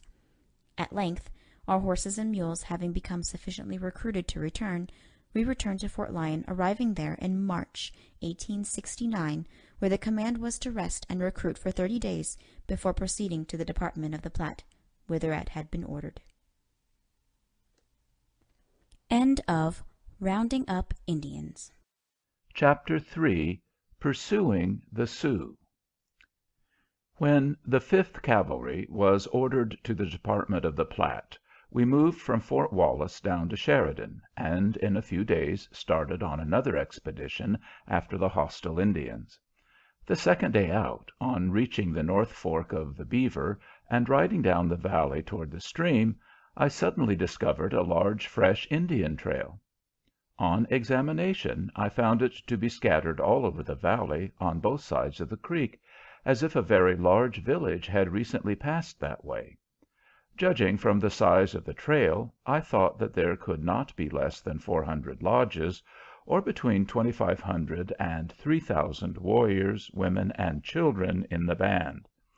I galloped back to the command, distant about 3 miles, and reported the news to General Carr, who halted the regiment, and after consulting a few minutes, ordered me to select a ravine, or as low ground as possible, so that he could keep the troops out of sight until we could strike the creek. We went into camp on the Beaver, and the general ordered Lieutenant Ward to take 12 men and myself and follow up the trail for several miles and find out how fast the Indians were traveling. I was soon convinced, by the many camps they had made, that they were traveling slowly and hunting as they journeyed. We went down the Beaver on this scout about 12 miles, keeping our horses well concealed under the banks of the creek so as not to be discovered. At this point, Lieutenant Ward and myself, leaving our horses behind us, crawled to the top of a high knoll, where we could have a good view for some miles distant down the stream. We peeped over the summit of the hill, and not over 3 miles away we could see a whole Indian village in plain sight, and thousands of ponies grazing around on the prairie. Looking over to our left, on the opposite side of the creek, we observed 2 or 3 parties of Indians coming in, loaded down with buffalo meat. "This is no place for us, Lieutenant," said I. "I think we have important business at the camp to attend to as soon as possible." "I agree with you," said he, "and the quicker we get there, the better it will be for us." We quickly descended the hill and joined the men below. Lieutenant Ward hurriedly wrote a note to General Carr, and, handing it to a corporal, ordered him to make all possible haste back to the command and deliver the message. The man started off on a gallop, and Lieutenant Ward said, "We will march slowly back until we meet the troops, as I think the general will soon be here, for he will start immediately upon receiving my note." In a few minutes we heard 2 or 3 shots in the direction in which our dispatch courier had gone, and soon after we saw him come running around the bend of the creek, pursued by 4 or 5 Indians. The lieutenant, with his squad of soldiers and myself, at once charged upon them, when they turned and ran across the stream. "This will not do," said Lieutenant Ward. "The whole Indian village will now know that soldiers are near by." "Lieutenant, give me that note, and I will take it to the general," said I. He gladly handed me the dispatch, and, spurring my horse, I dashed up the creek. After having ridden a short distance, I observed another party of Indians, also going to the village with meat; but instead of waiting for them to fire upon me, I gave them a shot at long range. Seeing one man firing at them so boldly, it surprised them, and they did not know what to make of it. While they were thus considering, I got between them and our camp. By this time they had recovered from their surprise, and, cutting their buffalo meat loose from their horses, they came after me at the top of their speed. But as their steeds were tired out, it did not take me long to leave them far in the rear. I reached the command in less than an hour, delivered the dispatch to General Carr, and informed him of what I had seen. He instantly had the buglers sound "boots and saddles," and all the troops, with the exception of 2 companies which we left to guard the train, were soon galloping in the direction of the Indian camp. We had ridden about 3 miles when we met Lieutenant Ward, who was coming slowly toward us. He reported that he had run into a party of Indian buffalo hunters, and had killed one of the number, and had one of his horses wounded. We immediately pushed forward, and after marching about 5 miles, came within sight of hundreds of mounted Indians advancing up the creek to meet us. They formed a complete line in front of us. General Carr, being desirous of striking their village, ordered the troops to charge, break through their line, and keep straight on. This movement would no doubt have been successfully accomplished had it not been for the rattle-brained and dare-devil French Lieutenant Schinosky, commanding Company B, who, misunderstanding General Carr's orders, charged upon some Indians at the left, while the rest of the command dashed through the enemy's line, and was keeping straight on, when it was observed that Schinosky and his company were surrounded by 400 or 500 Indians. The general, to save the company, was obliged to sound a halt and charge back to the rescue. The company during this short fight had several men and quite a number of horses killed. All this took up valuable time, and night was coming on. The Indians were fighting desperately to keep us from reaching their village, which, being informed by couriers of what was taking place, was packing up and getting away. During that afternoon it was all that we could do to hold our own in fighting the mounted warriors, who were in our front and contesting every inch of the ground. The general had left word for our wagon train to follow up with its escort of 2 companies, but as it had not made its appearance, he entertained some fears that it had been surrounded, and to prevent the possible loss of the supply train, we had to go back and look for it. About 9 o'clock that evening we found it, and went into camp for the night. Early the next day we broke camp and passed down the creek, but there was not an Indian to be seen. They had all disappeared and gone on with their village. 2 miles farther we came to where a village had been located, and here we found nearly everything belonging to or pertaining to an Indian camp, which had been left in the great hurry to get away. These articles were all gathered up and burned. We then pushed out on the trail as fast as possible. It led us to the northeast toward the Republican, but as the Indians had a night the start of us, we entertained but little hope of overtaking them that day. Upon reaching the Republican in the afternoon, the general called a halt, and as the trail was running more to the east, he concluded to send his wagon train on to Fort McPherson by the most direct route, while he would follow on the trail of the redskins. Next morning at daylight we again pulled out, and were evidently gaining rapidly on the Indians, for we could occasionally see them in the distance. About 11 o'clock that day, while Major Babcock was ahead of the main command with his company, and while we were crossing a deep ravine, we were surprised by about 300 warriors, who commenced a lively fire upon us. Galloping out of the ravine onto the rough prairie, the men dismounted and returned the fire. We soon succeeded in driving the Indians before us, and were so close to them at one time that they abandoned and threw away nearly all their lodges and camp equipage, and everything that had any considerable weight. They left behind them their played-out horses, and for miles we could see Indian furniture strewn along in every direction.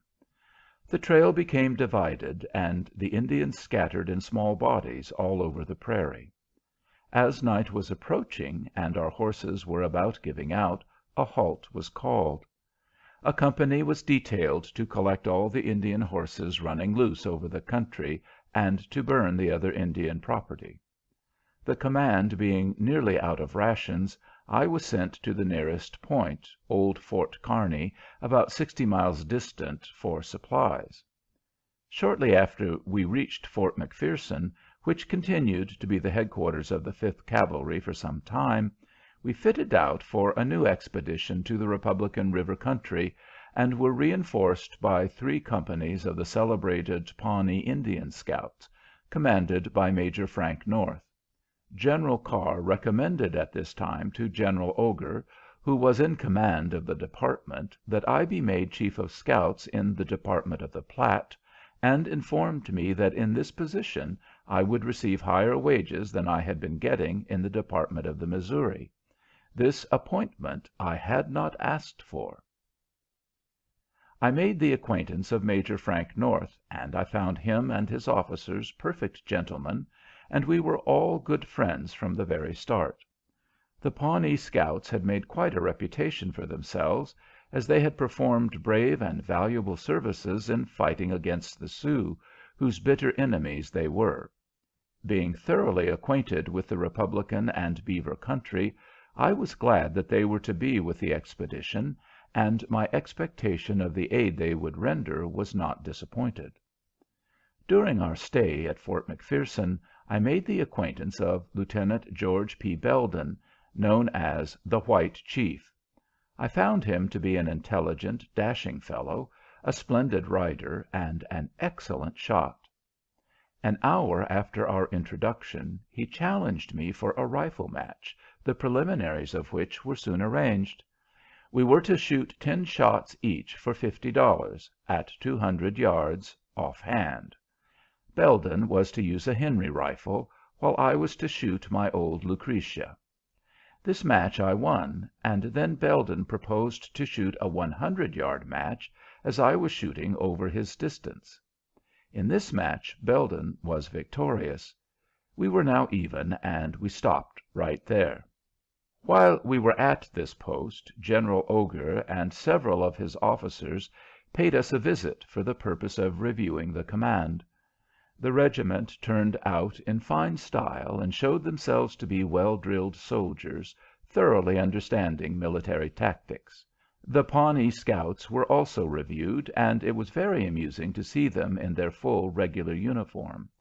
They had been furnished a regulation cavalry uniform, and on this parade some of them had their heavy overcoats on, others their large black hats, with all the brass accoutrements attached. Some of them were minus pantaloons, and only wore a breech-clout. Others wore regulation pantaloons, but no shirts, and were bareheaded. Others again had the seat of the pantaloons cut out, leaving only leggings. But for all this they seemed to understand the drill remarkably well for Indians. The commands, of course, were given to them in their own language by Major North, who could talk it as well as any full-blooded Pawnee. The Indians were well mounted, and felt proud and elated because they had been made United States soldiers. Major North had for years complete control over these Indians, and could do more with them than any man living. That evening, after the parade was over, the officers and quite a number of ladies visited a grand Indian dance given by the Pawnees, and of all the Indians I have seen, their dances excel those of any other tribe. Next day the command started. When encamped, several days after, on the Republican River, near the mouth of the Beaver, we heard the whoops of Indians, followed by shots in the vicinity of the mule herd, which had been taken down to water. One of the herders came dashing into camp with an arrow sticking in him.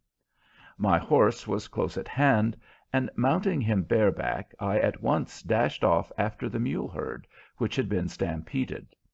I supposed certainly that I would be the first man on the ground, but I was mistaken, however, for the Pawnee Indians, unlike regular soldiers, had not waited to receive orders from their officers, but had jumped on their ponies without bridles or saddles, and placing ropes on their mouths, had dashed off in the direction whence the shots came, and had got there ahead of me. It proved to be a party of about 50 Sioux who had endeavored to stampede our mules, and it took them by surprise to see their inveterate enemies, the Pawnees, coming at full gallop at them. They were not aware that the Pawnees were with the command, and as they knew it would take regular soldiers some time to turn out, they thought they would have ample opportunity to secure the herd before the troops could give chase. We had a running fight of 15 miles, and several of the enemy were killed.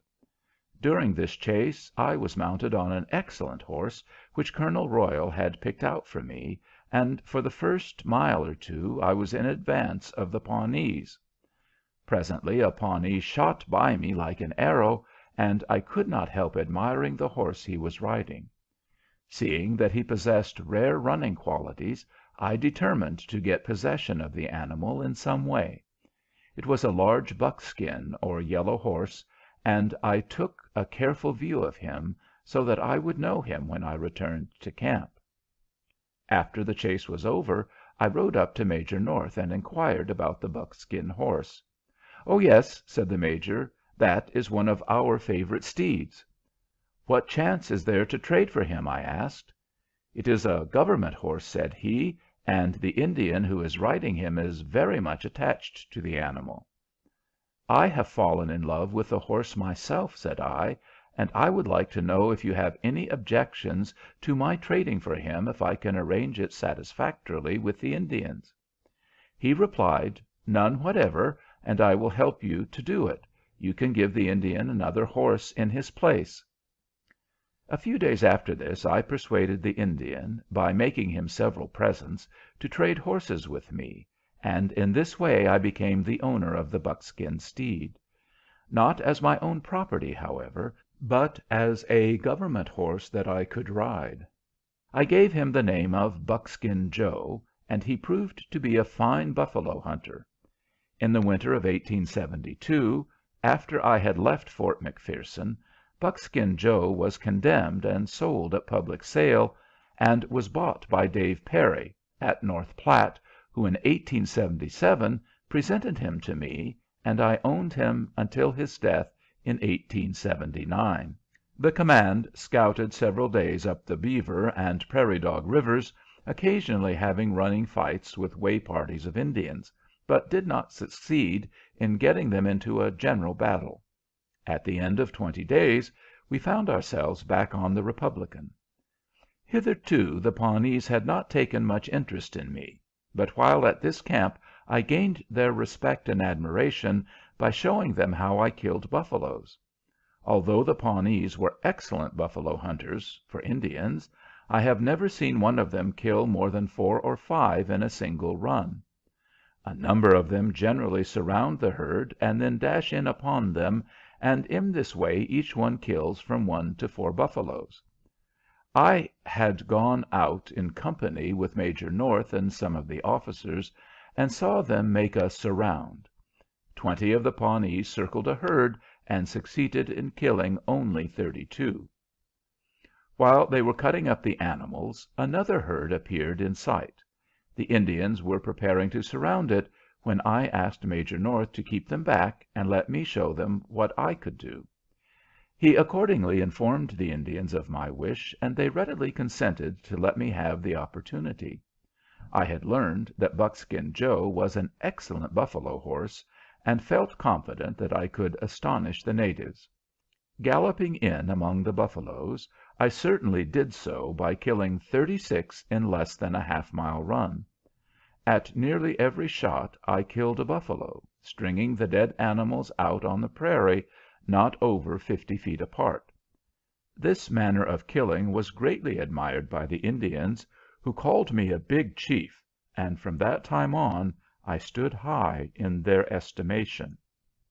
On leaving camp, the command took a westward course up the Republican, and Major North, with 2 companies of cavalry, under the command of Colonel Royal, made a scout to the north of the river. Shortly after we had gone into camp on the Black-tailed Deer Fork, we observed a band of Indians coming over the prairie at full gallop, singing and yelling and waving their lances and long poles. At first we supposed them to be Sioux, and all was excitement for a few moments. We noticed, however, that our Pawnee Indians made no hostile demonstrations or preparations toward going out to fight them, but began singing and yelling themselves. Captain Lute North stepped up to General Carr and said, "General, those are our men who are coming, and they have had a fight. That is the way they act when they come back from a battle and have taken any scalps." The Pawnees came into camp on the run. Captain North, calling to one of them, a sergeant, soon found out that they had run across a party of Sioux who were following a large Indian trail. These Indians had evidently been in a fight, for 2 or 3 of them had been wounded, and they were conveying the injured persons on travois. The Pawnees had jumped them, and had killed 3 or 4 after a sharp fight in which much ammunition was expended. Next morning the command, at an early hour, started out to take up this Indian trail, which they followed for 2 days as rapidly as possible, it becoming evident from the many camp fires which we passed that we were gaining on the Indians. Wherever they had encamped we found the print of a woman's shoe, and we concluded that they had with them some white captive. This made us all the more anxious to overtake them, and General Carr selected all his best horses which could stand a long run, and gave orders for the wagon train to follow as fast as possible, while he pushed ahead on a forced march. At the same time I was ordered to pick out 5 or 6 of the best Pawnees and go in advance of the command, keeping 10 or 12 miles ahead on the trail, so that when we overtook the Indians we could find out the location of their camp and send word to the troops before they came in sight, thus affording ample time to arrange a plan for the capture of the village. After having gone about 10 miles in advance of the regiment, we began to move very cautiously, as we were now evidently nearing the Indians. We looked carefully over the summits of the hills before exposing ourselves to plain view, and at last we discovered the village, encamped in the sand hills south of the South Platte River at Summit Springs.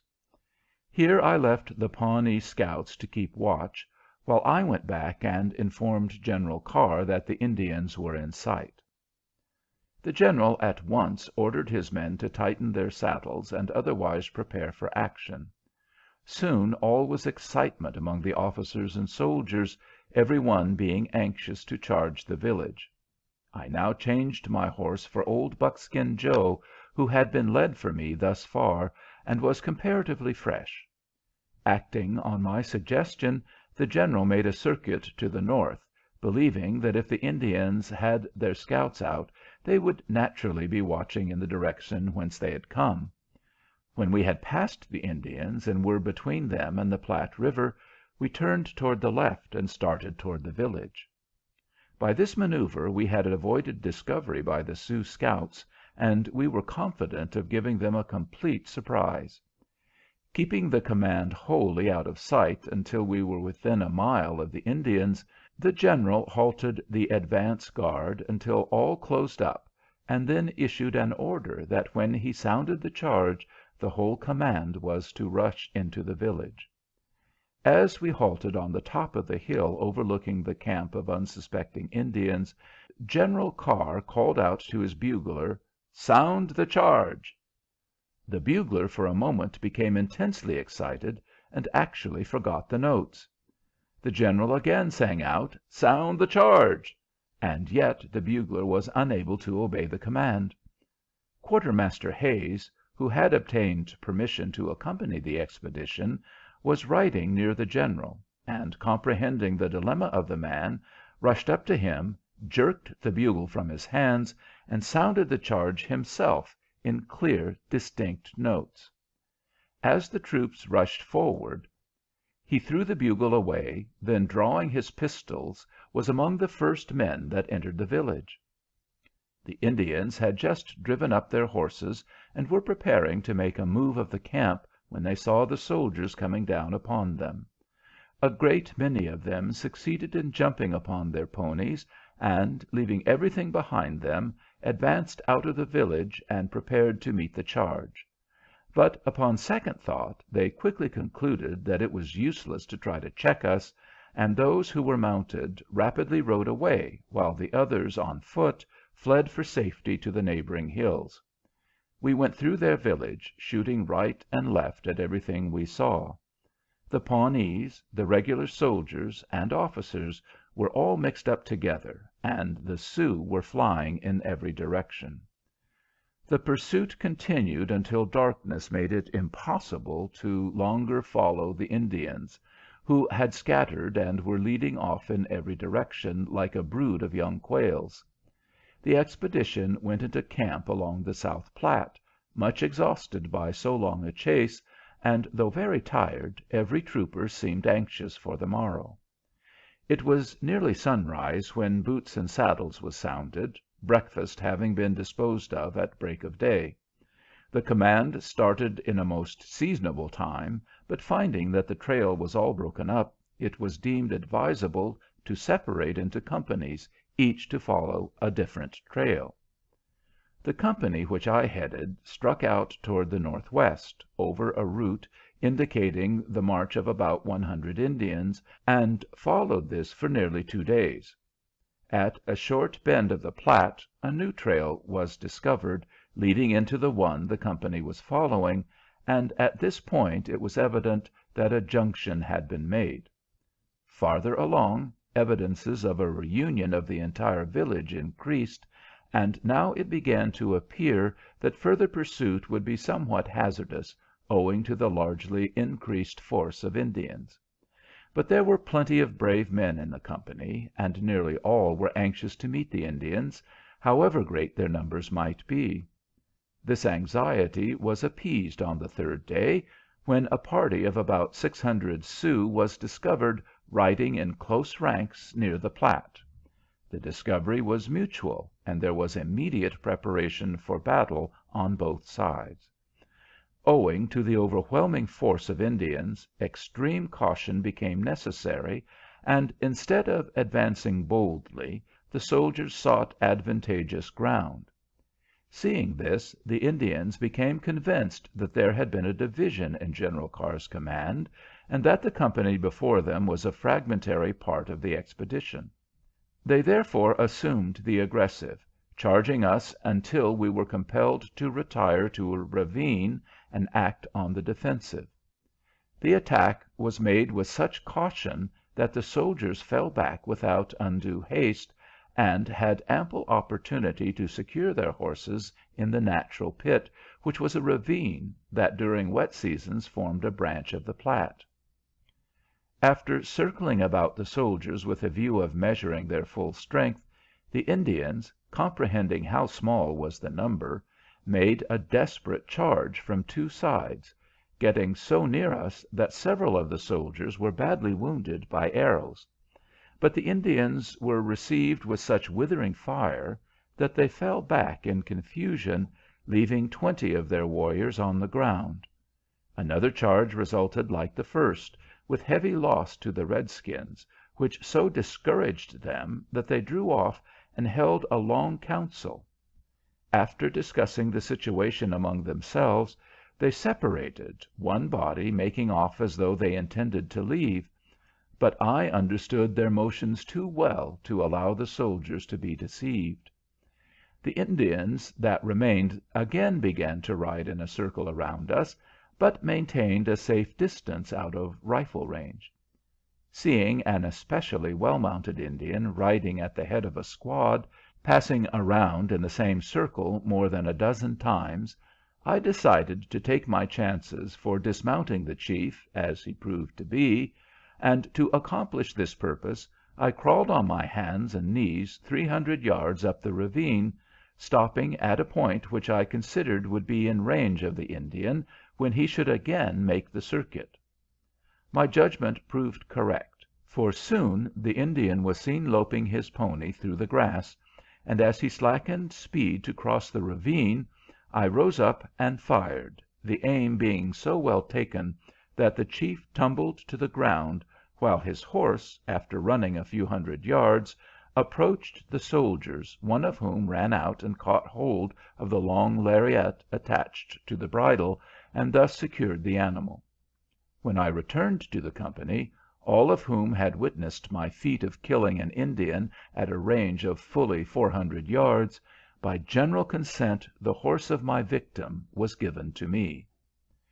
This Indian whom I killed proved to be Tall Bull, one of the most cunning and able chiefs the Sioux ever had, and his death so affected the Indians that they at once retreated without further attempt to dislodge us. Some days after this occurrence, General Carr's command was brought together again and had an engagement with the Sioux, in which more than 300 warriors and a large number of ponies were captured, together with several hundred squaws, among the latter being Tall Bull's widow, who told with pathetic interest how the Prairie Chief had killed her husband. But instead of being moved with hatred against me, as most civilized women would have been under like circumstances, she regarded me with special favor, and esteemed it quite an honor that her husband, a great warrior himself, should have met his death at my hands. Chapter 3. Pursuing the Sioux. Chapter 4. My Duel with Yellow Hand. When the news of the terrible massacre of Custer was learned, preparations were immediately made to avenge his death. The whole Cheyenne and Sioux tribes were in revolt, and a lively, if not very dangerous, campaign was in prospective. 2 days before receipt of the news of the massacre, Colonel Stanton, who was with the 5th Cavalry, had been sent to Red Cloud Agency, and on the evening of the receipt of news of the Custer fight, a scout arrived in our camp with a message from the colonel informing General Merritt that 800 Cheyenne warriors had that day left Red Cloud Agency to join Sitting Bull's hostile forces in the Horn Country. Notwithstanding the instructions to proceed immediately to join General Crook by the way of Fort Fetterman, General Merritt took the responsibility of endeavoring to intercept the Cheyenne, and as the sequel shows, he performed a very important service. He selected 500 men and horses, and in 2 hours we were making a forced march back to Hat, or War Bonnet Creek, the intention being to reach the main Indian trail running to the north across that creek before the Cheyenne could get there.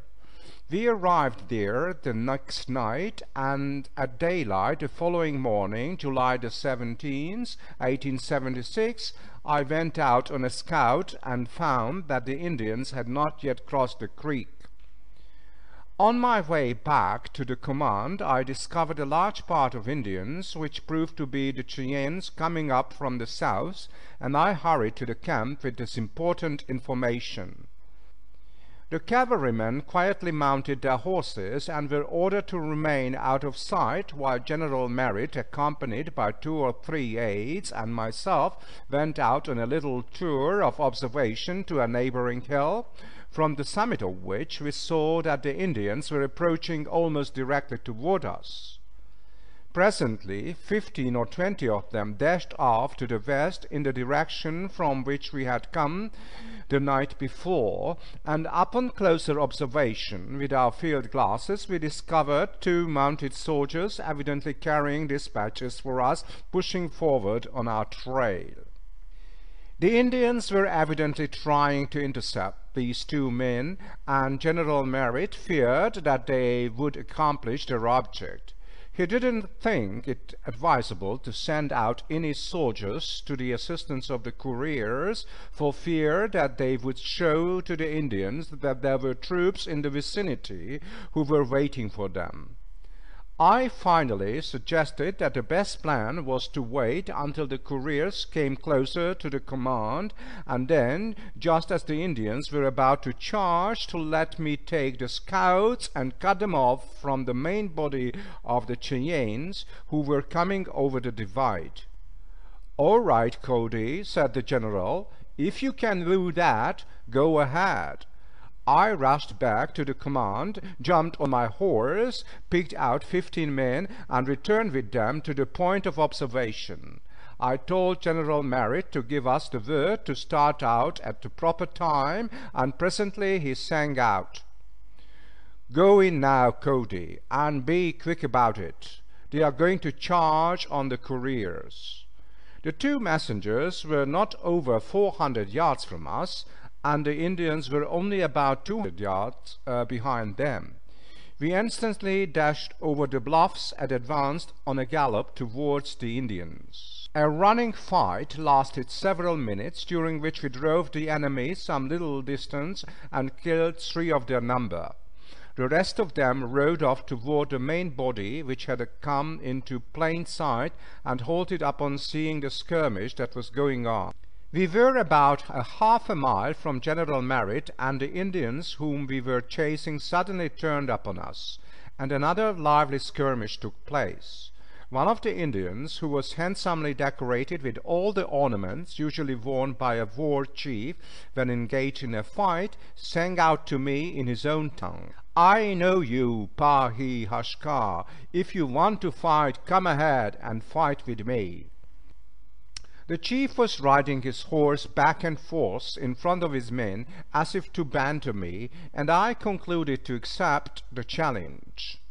I galloped toward him for 50 yards, and he advanced toward me about the same distance, both of us riding at full speed, and then, when we were about 30 yards apart, I raised my rifle and fired. His horse fell to the ground, having been killed by a bullet.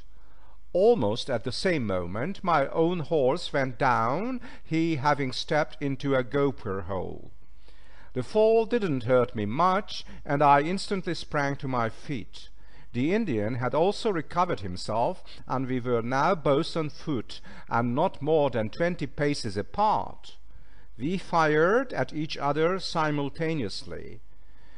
My usual luck did not desert me on this occasion, for his bullet missed me, while mine struck him in the breast.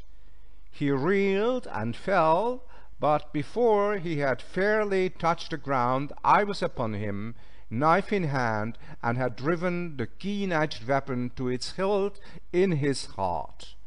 Jerking his war bonnet off, I scientifically scalped him in about 5 seconds. The whole affair, from beginning to end, occupied but little time, and the Indians, seeing that I was some little distance from my company, now came charging down upon me from a hill in hopes of cutting me off. General Merritt had witnessed the duel, and realizing the danger I was in, ordered Colonel Mason, with Company K, to hurry to my rescue.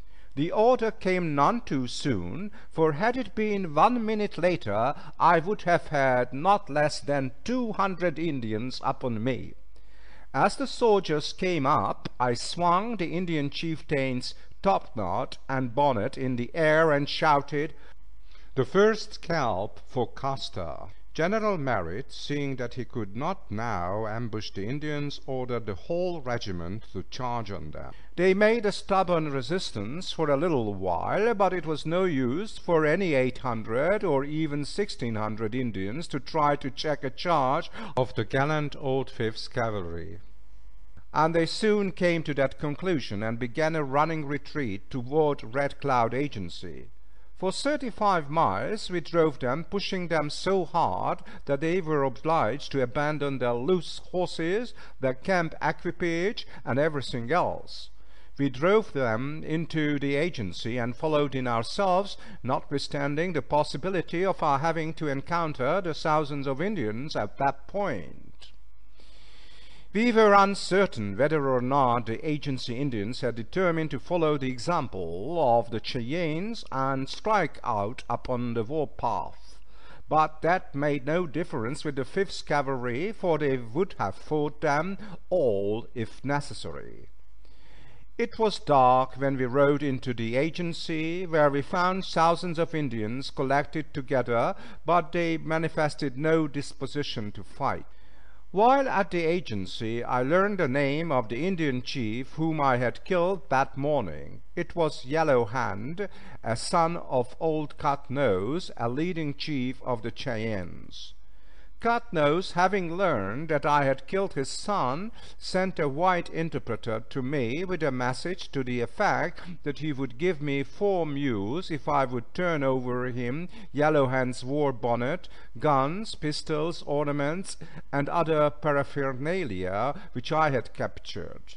I sent back word to the old gentleman that it would give me pleasure to accommodate him, but I couldn't do it this time. The next morning we started to join General Crook, who was camped near the foot of Cloud Peak in the Bighorn Mountains, awaiting the arrival of the 5th Cavalry before proceeding against the Sioux, who were somewhere near the head of the Little Bighorn, as his scouts informed him. We made rapid marches and reached General Crook's camp on Goose Creek about the 3rd of August. At this camp I met many old friends, among whom was Colonel Royal, who had received his promotion to the lieutenant colonelcy of the 3rd Cavalry. He introduced me to General Crook, whom I had never met before, but of whom I had often heard. He also introduced me to the General's chief guide, Frank Guard, a half-breed who had lived 6 years with Sitting Bull and knew the country thoroughly. We remained in this camp only one day, and the whole troop pulled out for the Tongue River, leaving our wagons behind, but taking with us a large pack train. We marched down the Tongue River for 2 days, thence in a westerly direction over to the Rosebud, where we struck the main Indian trail leading down this stream. From the size of the trail, which appeared to be about 4 days old, we estimated there must have been in the neighborhood of 7,000 Indians in the war party. For 2 or 3 days we pushed on, but we didn't seem to gain much on the Indians, as they were evidently making about the same marches that we were. On the 4th or 5th morning of our pursuit, I rode ahead of the command about 10 miles, and mounting a hill, I scanned the country far and wide with my field glass, and discovered a column of dust rising about 10 miles farther down the creek, and soon I noticed a body of men marching toward me that at first I believed to be Indians of whom we were in pursuit. But subsequently they proved to be General Terry's command. I sent back word to that effect to General Crook by a scout who had accompanied me, but after he had departed I observed a band of Indians on the opposite side of the creek, and also another party directly in front of me. This led me to believe that I had made a mistake. But shortly afterward my attention was attracted by the appearance of a body of soldiers who were forming into a skirmish line, and then I became convinced that it was General Terry's command after all, and that the redskins whom I had seen were some of his friendly Indian scouts who had mistaken me for a Sioux and fled back to their command terribly excited, shouting, "The Sioux are coming!" General Terry at once came to the post and ordered the 7th Cavalry to form line of battle across the Rosebud. He also ordered up his artillery and had them prepare for action, doubtless dreading another Custer massacre. I afterward learned that the Indian had seen the dust raised by General Crook's forces and had reported that the Sioux were coming. These maneuvers I witnessed from my position with considerable amusement, thinking the command must be badly demoralized when one man could cause a whole army to form line of battle and prepare for action. Having enjoyed the situation to my heart's content, I galloped down toward the skirmish line, waving my hat, and when within about 100 yards of the troops, Colonel Weir of the 7th Cavalry galloped out and met me. He recognized me at once and accompanied me inside the line. Then he sang out, "Boys, here is Buffalo Bill. Some of you old soldiers know him. Give him a cheer." Thereupon the regiment gave 3 rousing cheers, and it was followed up all along the line. Colonel Weir presented me to General Terry, and in answer to his question I informed him that the alarm of Indians had been a false one, as the dust seen by his scouts was caused by General Crook's troops. General Terry thereupon rode forward to meet General Crook, and I accompanied him at his request. That night both commands went into camp on the Rosebud. General Terry had his wagon train with him, and everything to make life comfortable on an Indian campaign. He had large wall tents and portable beds to sleep in, and commodious hospital tents for dining rooms. His camp looked very comfortable and attractive, and presented a great contrast to that of General Crook, who had for his headquarters only one small fly tent, and whose cooking utensils consisted of a quart cup in which he made his coffee himself, and a stick upon which he broiled his bacon. When I compared the two camps, I came to the conclusion that General Crook was an Indian fighter, for it was evident that he had learned that to follow and fight Indians a body of men must travel lightly and not be detained by a wagon train or heavy luggage of any kind. That evening General Terry ordered General Miles to take his regiment, the 5th Infantry, and return by a forced march to Yellowstone, and proceed down the river by steamboat to the mouth of the Powder River to intercept the Indians in case they attempted to cross the Yellowstone. General Miles made a forced march that night of 35 miles, which was splendid traveling for an infantry regiment through a mountainous country. General Crook and Terry spent that evening and the next day in council, and on the following morning both commands moved out on the Indian trail. Although General Terry was the senior officer, he didn't assume command of both expeditions, but left General Crook in command of his own troops, although they operated together. We crossed the Tongue River to Powder River and proceeded down the latter stream to a point 20 miles from its junction with Yellowstone, where the Indian trail turned to the southeast in the direction of the Black Hills. The two commands now being nearly out of supplies, the trail was abandoned, and the troops kept on down Powder River to its confluence with Yellowstone, and remained there several days. Here we met General Miles, who reported that no Indians had as yet crossed the Yellowstone. Several steamboats soon arrived with a large quantity of supplies, and once more the boys in blue were made happy. One evening, while we were in camp on the Yellowstone at the mouth of Powder River, I was informed that the commanding officer had selected Louis Richard, a half-breed, and myself to accompany General Miles on a scouting expedition on the steamer Far West down the Yellowstone as far as Glendive River. We were to ride on the pilot house and keep a sharp lookout on both sides of the river for Indian trails that might have crossed the stream. The idea of scouting on a steamboat was indeed a novel one to me, and I anticipated a pleasant trip. At daylight next morning we reported on board the steamer to General Miles, who had with him 4 or 5 companies of his regiment. We were somewhat surprised when he asked us where our horses were, and we hadn't supposed that horses would be needed if the scouting was to be done on the steamer. He said we might need them before we got back, and thereupon we had the animals brought on board. In a few minutes we were booming down the river at the rate of about 20 miles an hour. The steamer Far West was commanded by Captain Grant Marsh, whom I had found to be an interesting character. I had often heard of him, for he was, and is yet, one of the best-known river captains in the country. He it was who, with his steamer Far West, transported the wounded men from the Battle of the Little Big Horn to Fort Abraham Lincoln on the Missouri River, and on that trip he made the fastest steamboat time on record. He was a skillful and experienced pilot, handling his boat with remarkable dexterity.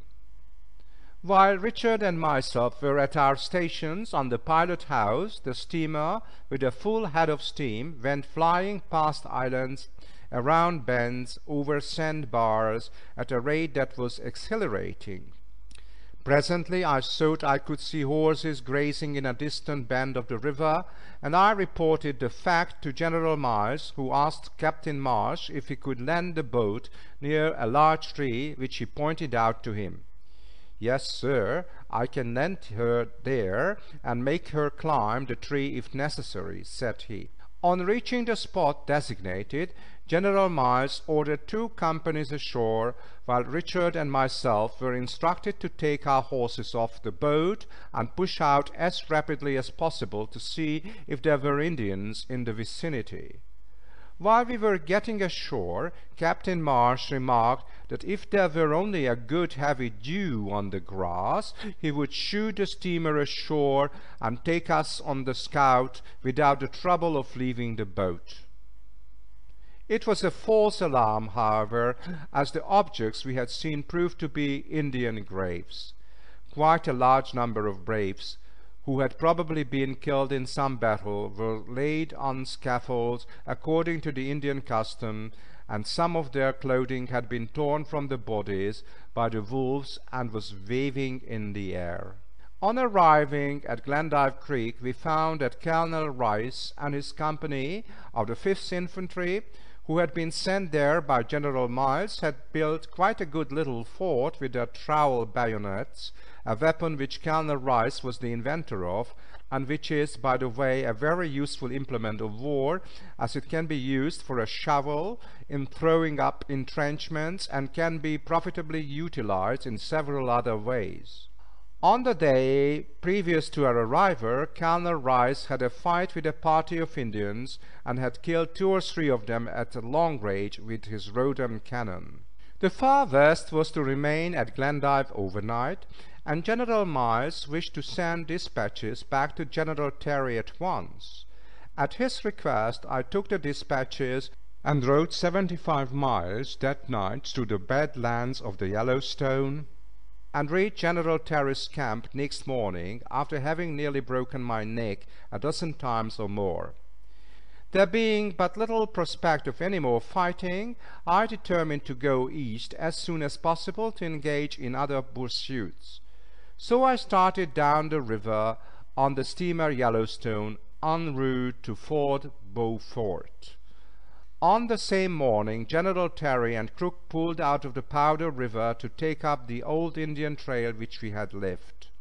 The steamer had proceeded down the stream about 20 miles when it was met by another boat on its way up the river, having on board General Whistler and some fresh troops for General Terry's command. Both boats landed, and I met several old friends among the passengers. General Whistler, upon learning that General Terry had left the Yellowstone, asked me to carry him some important dispatches from General Sheridan, and although I objected, he insisted upon my performing this duty, saying that it would only detain me a few hours longer.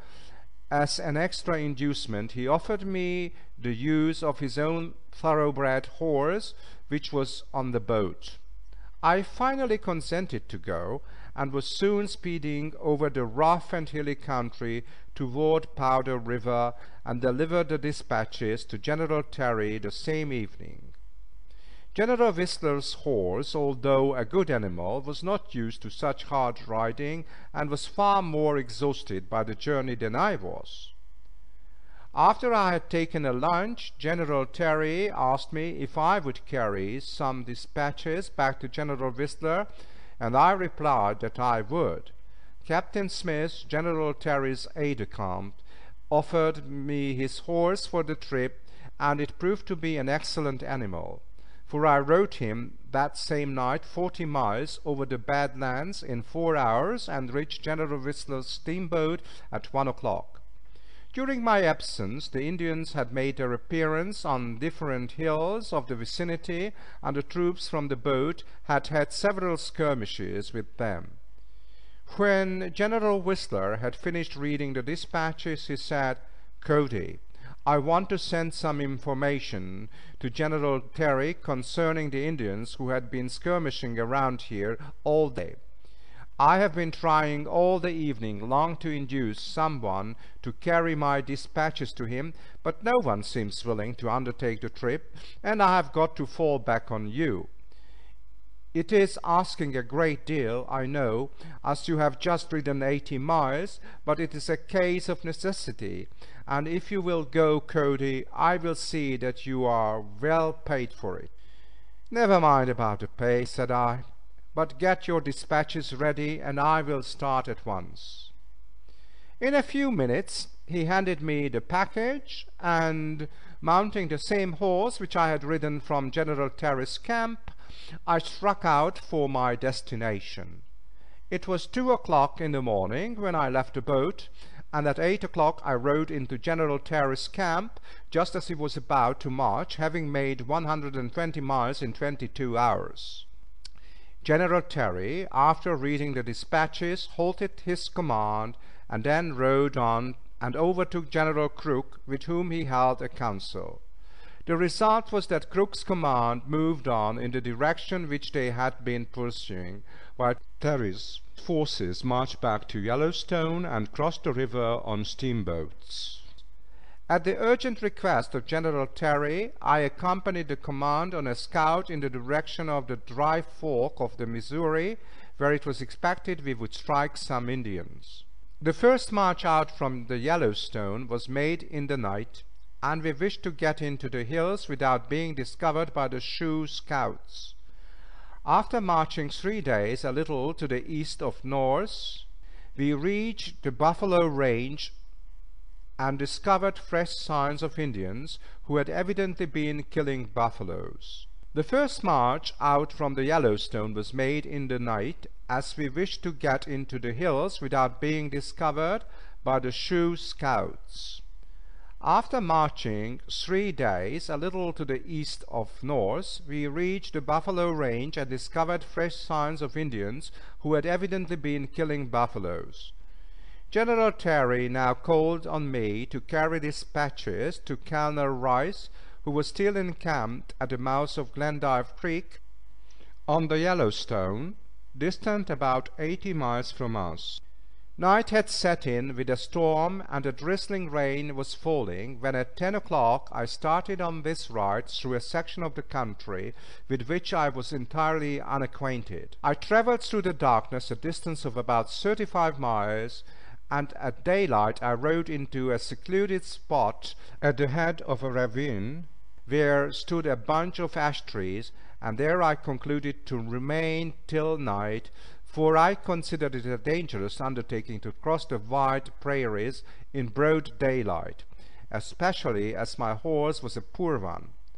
I accordingly unsaddled my animal and ate a hearty breakfast of bacon and hardtack, which I had stored in the saddle pockets. Then, after taking a smoke, I lay down to sleep, with my saddle for a pillow. In a few minutes I was in the land of dreams.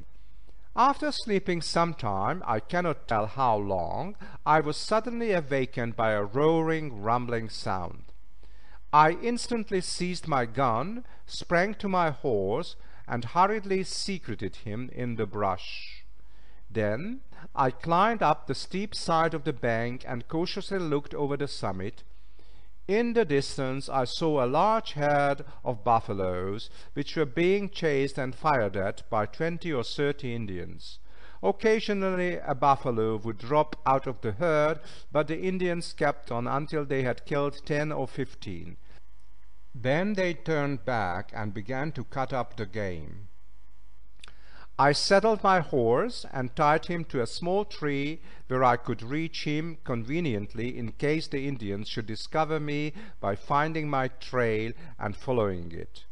I then crawled carefully back to the summit of the bluff, and in a concealed position watched the Indians for 2 hours, during which time they were occupied in cutting up the buffaloes and packing the meat on their ponies. When they had finished this work, they rode off in the direction whence they had come. I waited till nightfall before resuming my journey, and then I bore off to the east for several miles, and by making a semicircle to avoid the Indians, I got back on my original course and then pushed on rapidly to Colonel Rice's camp, which I reached just at daylight.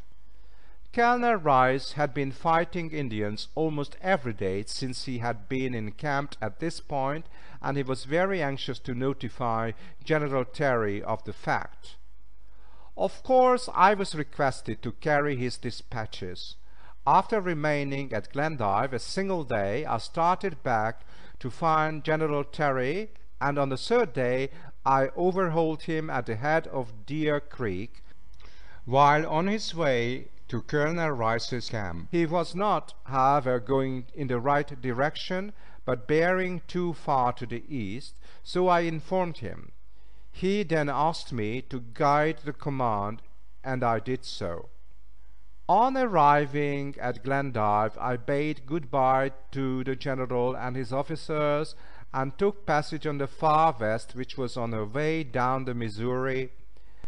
At Bismarck I left the steamer and proceeded to Rochester, New York, where I met my family. End of Chapter 4. My Duel with Yellow Hand. The Little Boy of the Prairie. Once when Buffalo Bill was a tiny boy of 7 or 8, his father's family were camping on their way to Kansas. It happened that both his father and the guide were away from the little camp in search of food. It was at night, and young Bill Cody was asleep. He was suddenly awakened by hearing a noise, and saw an Indian in the act of untying and leading away his own pet pony. The boy jumped up, grasped his rifle, and said, "Why are you taking my horse?" The Indian did not seem to be much disturbed at the little fellow's appearance, and said he would swap horses.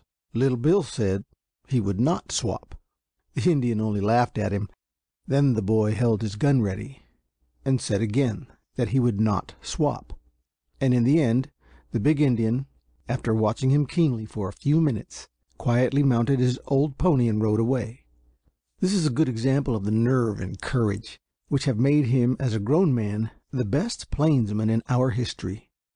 Every boy, perhaps every man, loves to read about the days of Indian fights, the camping along the trails, the crossing of the plains in prairie schooners, and the wildlife that belonged to what was once called the Great American Desert, which now contains thousands of farms and hundreds of cities. It was a hard life, but it was so full of real adventure, of actual danger, that it had its own interest to those who lived it. And although it is gone now forever, it will always remain the most interesting part of American history to the boys of our country. That was the time when a man saved his own life day by day, absolutely and solely because he had greater courage or quicker wit than his opponent, whether that opponent was an Indian, a stage robber, a flood, a prairie fire, or any other form of danger. To understand those days and the events and episodes as they occurred to the men who lived them, one must first get into one's mind the country they lived in and traveled over. It was a flat land stretching thousands of miles across the middle of the United States, from the Missouri River to California, with here and there a huge range of mountains running north and south, guarded on either side by long lines of foothills. Sometimes there were stretches of forest. Generally there was nothing but the flat plains covered with a rough wild grass. Between the Rocky Mountains and the Sierra Nevada there were the alkali plains, unfit for human habitation. All this country was inhabited by Indians, who had been gradually driven westward from the Atlantic coast, who had been treated badly by white men, and who had become a fierce race of fighters and hunters. They considered the white man their natural prey. Whenever they saw a pale face, it was fair and right in their minds to try to get his scalp, for hundreds of stories had been handed down from their fathers and grandfathers of the way in which the white man had killed their people and driven them from the land that had been theirs for centuries. Over this country, a distance of 2,000 miles, the buffaloes and the Indians roamed, and no white man had a home. There were no cities. There were practically no towns. The white man, gradually moving west, had got as far as the western counties of Arkansas, Missouri, and Iowa in 1850. The white men had settled the Pacific coast in California. There were no railroads, There was no way to communicate between the Missouri River and California, except on horseback or by driving huge wagons across these wild plains. At any day, any moment, while the travelers were sitting in their great wagons, they might see some little specks coming toward them across the flat plain. Then came a scurrying to put the wagons in with the horses and mules, men and women in the center. In a moment a band of mounted Indians would rush down upon them, and unless they were ready, these wild red men would ride through the train between the wagons, frighten the mules and horses, separate one wagon from another, and after killing all the human beings, carry their goods away.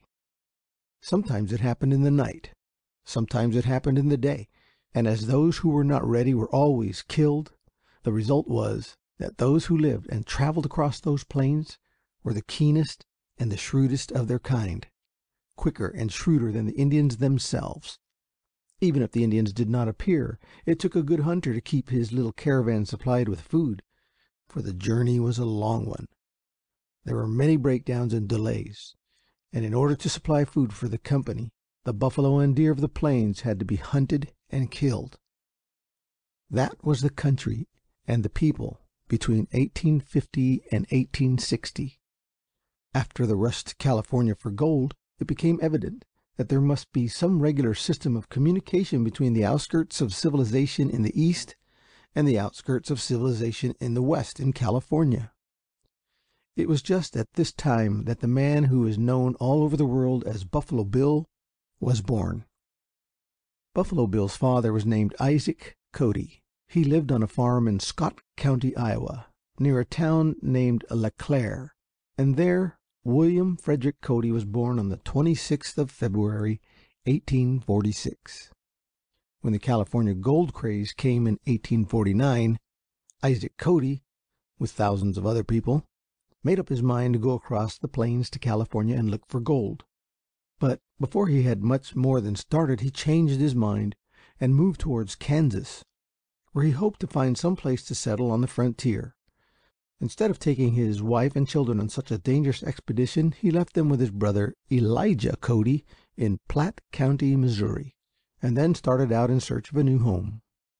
Finally, when young William was only 7 or 8 years old, his father settled near Fort Leavenworth, Kansas, and here the boy grew up in the midst of Indians and the wild life of the plains, and in the very thick of the early fights that occurred between the Northerners and the Southerners over the question of slavery. It was a hard life, and only those who were naturally fitted for it lived through it. Even at the age of 7 or 8, little Bill Cody naturally took to this sort of life. He loved adventure. He loved stories of Indians, scouts, and desperadoes, and he could fire a rifle pretty accurately almost as soon as he could carry one. Finally, the family settled in Salt Creek Valley in Kansas, which was on the line of one of the 2 trails, or roads, if they could be called roads, that stretched for 2,000 miles or more across this waste of plain and mountain to California. Day after day, little Bill Cody would go out with his father, taking his rifle to hunt, and he always had with him a famous dog named Turk. The boy, and in fact all the children, loved Turk. He was as much one of the family as any of the children, and again gave warning of danger. There are many instances in which the dog practically saved the lives of at least one member of the family group. One day when Cody's 2 sisters were walking some distance from their home, they heard a snarl, and looking up into a tree they saw a panther getting ready to spring upon them. Old Turk, who was with them, was quite as well aware of the danger as they were, and while they hid in the bushes, he sat in front of them and grappled with the panther as it jumped to reach them. The whole incident took place in a moment, and before they realized what had happened, they saw their favorite dog in the act of being killed by the panther. Suddenly, off in the distance, they heard their brother Bill's familiar whistle calling his dog. Then on the instant, as they crouched there expecting every moment to see the fight end with the death of the dog, a rifle shot rang out, and the panther rolled over dead. That was a famous shot in itself for a boy of less than 8 years, for both animals were rolling over and over in the fight, and it took not only nerve but accurate aim to hit the one and avoid the other. The family had scarcely got settled in their new home when the father, who did not believe in slavery, got into discussions with other people of the county who had been brought up to hold slaves. Those were hard, dangerous men. They got angry quickly. They shot their pistols at one another without much provocation, and they feared neither death nor anything else because they were living in the midst of danger always. In one of these excited discussions as to whether slaves should be held in the new state of Kansas or not, Isaac Cody took a firm stand on his side, and was thereupon notified that if he did not leave the country he would be shot. He had to hide frequently in different parts of his own house at night when a body of men would come to kill him, and for days and days he lived in thickets near the house, his little son bringing him food every day. Once when a party had come to the house in search of his father and had failed to find him, young Bill discovered that his pony was missing. He went out to look for it and found that it had been stolen by a member of the lynching party named Sharp. He cried out to the man that that was his pony, whereupon the desperado laughed at him. Bill called him a coward and told him he would get even with him some day. And then suddenly getting an idea, he whistled for Turk and set the dog on the man.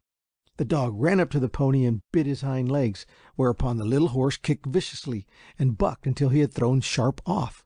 Then began a hot discussion between Will and Sharp, the one setting the dog on, the other yelling to have him called off. But in the end, Sharp was obliged to temporize. He returned the pony and went away as fast as he could run. So the days went on until Isaac Cody was obliged to leave the country. One of the famous scout's first real adventures occurred at this time. The boy was scarcely 10 years old when one night the family received information that their father was coming home to see them and to stay for one night, returning to Fort Leavenworth in the morning. In some way the men of the community discovered that he was coming. A party was sent out to capture him as he came through a wooded gulch, and the little family sat around the hearth, most of them in tears, with the certainty that their father would be killed that night. Then the instinct of the young scout came to the surface. Young Bill proposed that he should ride his pony to a place called Grasshopper Falls, where his father was staying, and warn him. The boy had been sick with a fever, but he got out of bed, mounted his pony, and started in the night to ride the 30 miles. He had only gone 4 or 5 when he heard a cry of "Halt!" Instead of stopping, he leaned over Indian fashion behind his pony, so that nothing but one leg showed on the side from which the call came, and there he hung as the good horse rushed at his top speed through the ambuscade. As he did not stop, the men began firing at him, and he could hear the bullets flying over him. He got through safely, however, and succeeded in getting to Grasshopper Falls just as his father was starting. It is interesting to know that this ride, taken in the night by a sick boy not old enough to go to school, was 10 miles longer than the famous ride of General Philip Sheridan in the Civil War. Then came hard times for the little Cody family. The father died, and the mother had no means of supporting her children and keeping up the farm. Young Bill, then 11 years old, made up his mind that it was his duty to support them. He could not stay home, as he was not big enough to attend to the work of the farm. It seemed an almost impossible task because, in addition to all their poverty, there was a mortgage of $1,000 against their farm, and if they did not pay this shortly their own home would be taken away from them. Mrs. Cody was a brave woman, and she felt that if it were not for that mortgage she could have managed to scrape along and keep the family alive. In the many talks which they had as to what they should do, the boy told his mother that if she could fight this claim he would try to earn the money. This was his idea. There was a firm, a famous one in the history of that part of the United States, named Russell, Majors & Waddell, frontiersmen who had gradually built up a line of freight wagons that went from St. Joseph, Missouri to San Francisco, 2,000 miles across the plains and mountains, carrying the freight that was shipped from the east to the west, and bringing back freight from California to the east. These goods were packed in huge wagons with big canvas tops, drawn by sometimes 10 and sometimes 20 teams of oxen. There was so much danger in these trips from Indians and outlaws that they never started without several wagons in a little caravan, with a guard of frontiersmen all armed and ready to repel any attack from whatever source. Each night they camped in certain places along the trail where there was water, and if possible, wood. They cooked their own meals. They set up their pickets and guards, and started on again in the morning to the next camp. The journey took about a month, and time again the whole outfit would fail to appear at the other end. It had been attacked, and all the men killed by Indians or by the robbers of the plains. And sometimes the next caravan would find the remnants of the wagons and the dead bodies of men and oxen. It was Bill Cody's idea to see if he could not get a chance to travel as what is called an extra on one of these caravans, and forthwith he presented himself at the office of the firm in Fort Leavenworth.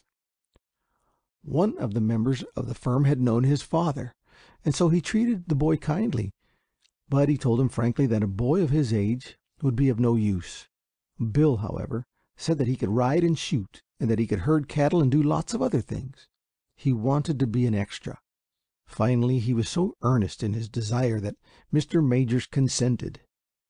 And there is an interesting document which was signed by the two, which shows what was expected and what were the dangers of such work.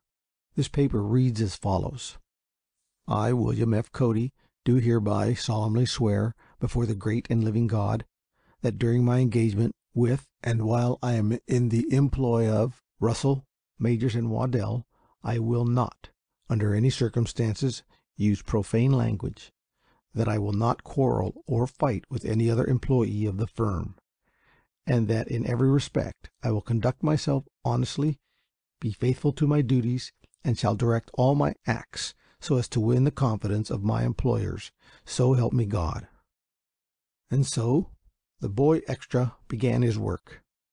At night he slept in a blanket under a wagon, and by day he did whatever he was given to do. Day after day, week after week, they traveled slowly over the huge plains. The bullwhackers, the men who drove the huge oxen, constantly snapping their enormous whips and urging the beasts on as fast as possible. It was a monotonous life, except when some incident occurred, and then the incident was likely to be one of life and death, depending on the quickness, accuracy of aim, and alertness of the men in the bull train. They had gone only about 35 miles from Fort Kearny, one of the places where they stopped near the Platte River, when young Bill suddenly saw the 3 pickets drop flat on the ground, and the next moment he heard shots and saw a band of Indians riding toward them. Instantly the men in the bull train, all frontiersmen, made a circle of the wagons, got into the circle themselves, and began firing at the Indians. The red men wheeled in a big curve, firing as they went, and then rode off a short distance on the plain out of gunshot and stood watching the white men. Buffalo Bill has already told this story in his own words earlier in the book, but he does not tell what it seems impossible to believe, that this boy of 11 years saved the lives of the entire outfit, and so it is well to mention that fact here. The consultation which the men had while the Indians waited proved that it was useless to stay where they were. Indians began to come from all quarters and outnumbered the whites 10 to 1. It was therefore decided to leave the train to the mercy of the Indians and make a dash for a creek where they could hide behind the embankment. This was successfully carried out, and then they started for Fort Kearny, walking in the water and keeping watch over the top of the bank. As night came on, the little boy began to get tired and weak. He could not keep up with the others, and in the excitement and darkness they did not miss him as he gradually fell behind. So the little fellow was trudging along, his rifle over his shoulder, perhaps 100 yards behind the party, when to his amazement he saw the feathered head of an Indian poke over the bank before him and behind the others of his party. The Indian did not see him, for he was looking toward the others. With the quickness and instinct which made Buffalo Bill what he was, the lad put up his rifle, and the first warning his friends had of any attack in the rear was the sound of a shot, and the sound, too, of the body of the dead Indian rolling into the creek. That was Buffalo Bill's first Indian, and the story of the boy who had saved the bull train went all over the frontier country in an incredibly short space of time. End of The Little Boy of the Prairie. Chapter 6, Little Bill at School and the Traps. Now began days of trouble for the young frontier boy. The family difficulties were not so serious as they had seemed at first. Mrs. Cody was able to keep the farm, and realizing that her boy, while promising to make a good frontiersman, was not getting any education, she showed him the necessity of having the man of the family go to school. Near their home, some of the settlers had contributed money for the building of a little schoolhouse and for the payment of a teacher that was to come from the East and teach their children. Mrs. Cody made up her mind that Bill should go there to school, and after much discussion, he began his school days. Those must have been strange school days as we think of school now. The little one-room shanty on the plain had nothing in it but a few boards of the simplest kind that would serve as desks, a stove, and a few, very few books. The scholars were a wild lot, quite unused to any kind of discipline. There was no idea in their minds of promptness, of getting to school on time, of behaving while they were in school, or of studying very hard over their lessons. In fact, their parents had had very little education, and there was nothing at all in that country that made people believe in any discipline. Then, too, the teacher was not a very good one. In fact, it would have been hard to get a man to go out on that wild frontier who could make a living in the East. So the school was a somewhat uproarious affair. The boys had numerous fights. They came when they liked. They went hunting and fishing as they saw fit. They had got a good many beatings from the teacher and laughed over them afterwards. They teased the girls, and again the school teacher, unable to cope with them, settled matters by driving them out of the little house and locking the door. In the midst of this crowd of youngsters, young Bill began his first day. He was known to them all, and to all their parents for miles around, as the boy who had saved the bull train, as a fine shot, and as a good deal of a hero. Besides this, he was a terrible tease, not only to his own sisters, but to everyone else's sisters. Not many days had passed when a feud grew up between him and another boy of the school. This soon developed into fights, finally ending in the arrival of old Turk at school. The school, like all other houses, had no cellar. It rested a foot or two above the ground. Bill's rival in the school was a boy named Goebel, and he, too, owned a dog.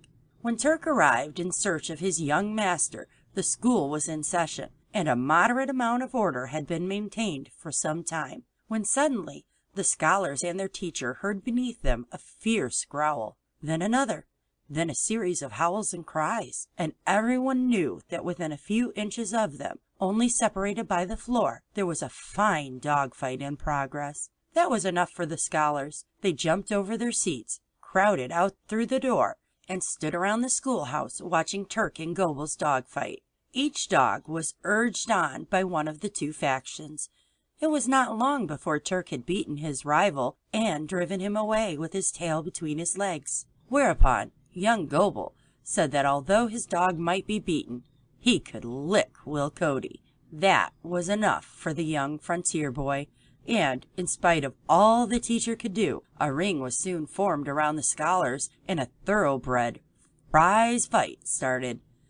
Goebel was much larger and older than Will, and the latter knew that he would be beaten shortly. He must resort to some stratagem, and though it seems strange to us now, out on that frontier, and especially to a boy who had actually been obliged to kill men to save his own life, any means of winning the fight was right.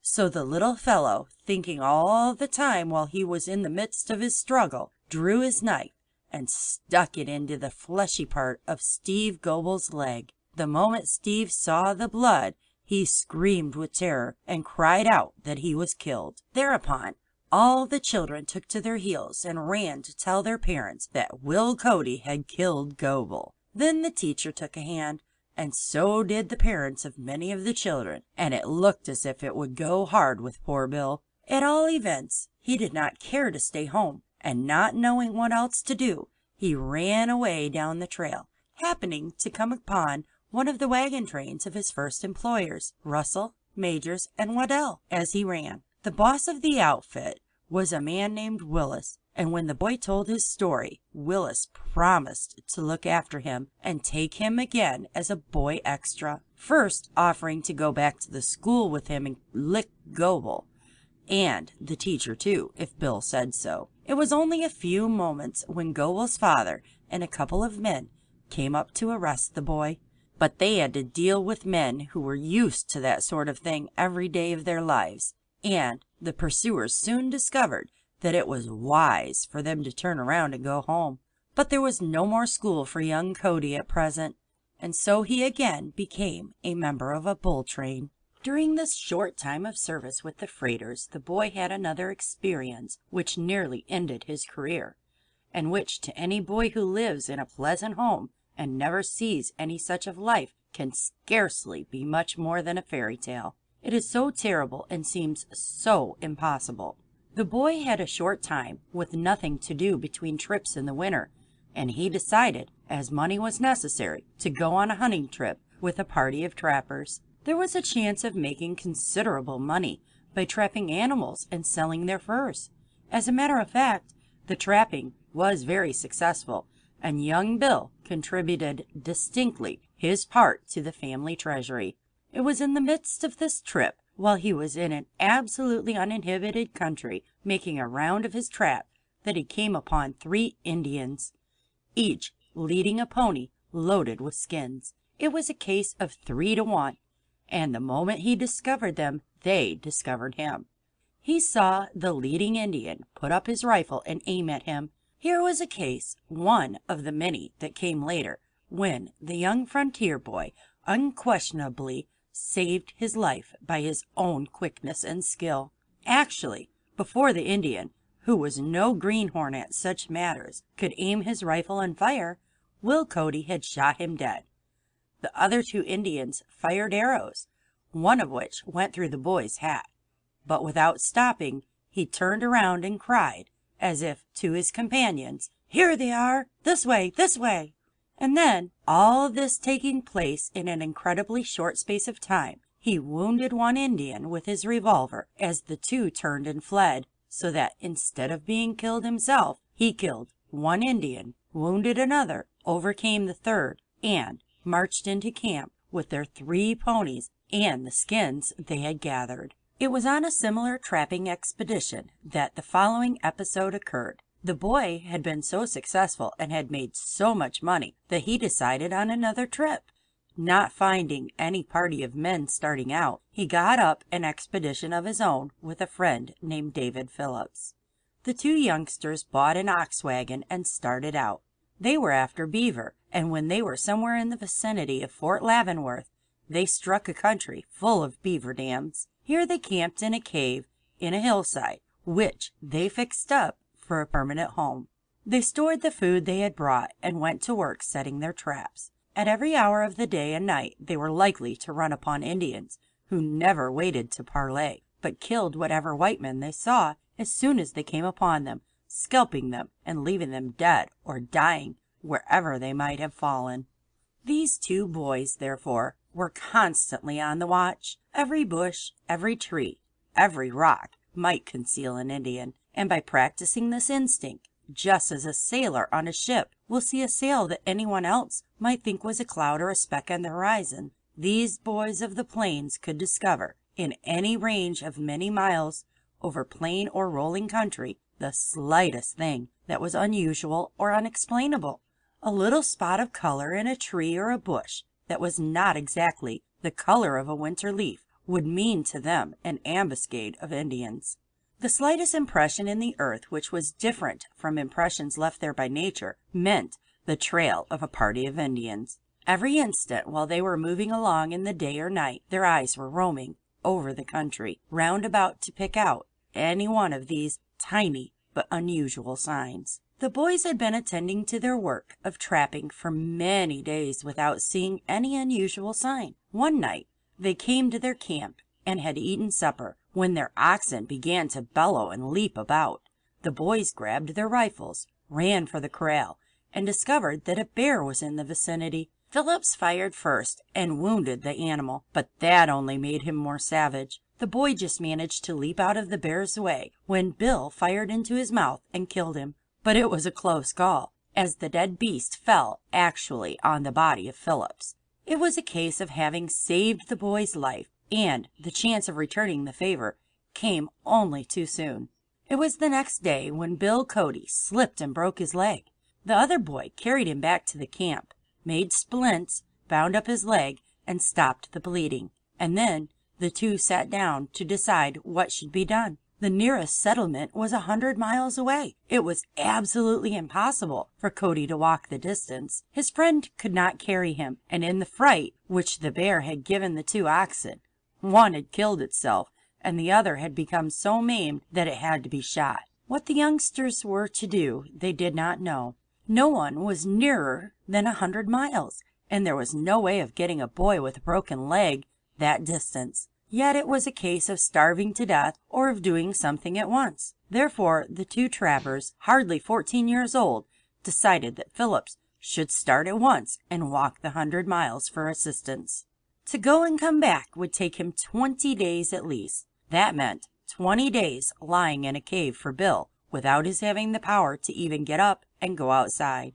Yet there was nothing else to do, and the good nerve of the two boys was sufficient for the occasion. Phillips made Cody as comfortable as he could and put all the food they had near him. They figured out just how much he was to eat each day in order to hold out until assistance should be brought. And then, shaking hands, Philip left him.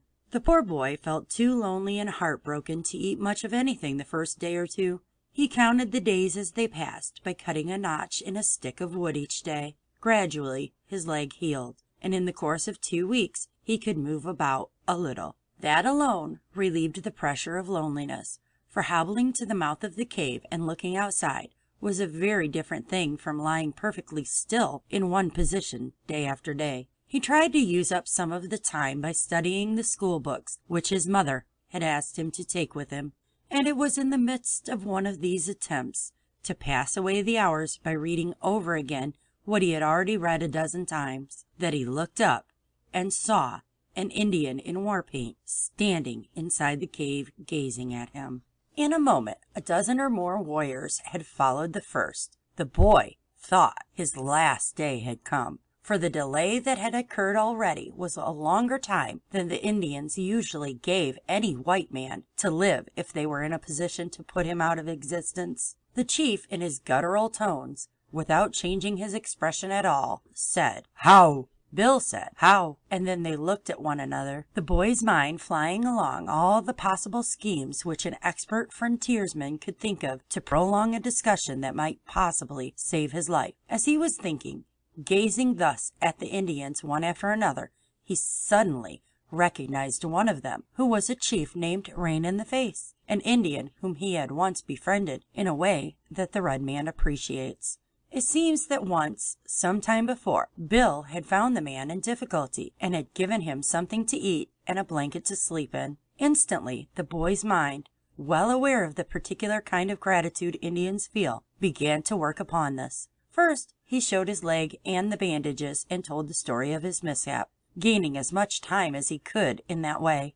Then, suddenly, he turned to Rain in the Face and reminded him of how once their positions had been exactly reversed, and how he had helped the Indian. Rain in the Face remembered the episode perfectly, and after a consultation, he told Cody that although he and his friends were out in search of scalps, they would not molest him, but that was the limit of their kindness. The Indians ransacked the cave, took everything that was of value from it, leaving only a small amount of food, and yet, after they were gone, the boy was so thankful for the chance that had thrown this one Indian in his way and had saved his life that he could not even complain of the starvation which stared him in the face. He took what little food was left and divided it up, allowing 10 days beyond the 20, and kept strictly to the portion each day that would keep him in some sort of food until the 30 days were up. A day or two after the episode of Indians, a heavy snowstorm set in and lasted for so long that when it finally ceased, the mouth of the cave was entirely covered in snow.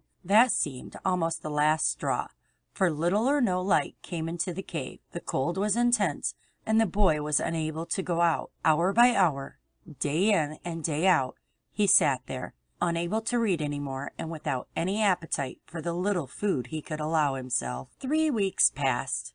One day, over the time in which Phillips might have returned, the little fellow's mind almost gave away from the strain that was put on him as he sat there with night following day and no change, only expectancy. 28 days had passed. He had but a day or so more of food. If help did not come within the next 3 days at the most, he would starve to death. To add to his misery, most of the wood that had been left was used up. So the boy sat on the 29th day, huddled over the little flame that he could spare himself, hardly realizing now the passage of time, when he suddenly heard his name called. It seemed to him that he must be dreaming. He sat perfectly still, unable to even make a reply, and then the name rang out again, and was repeated time after time.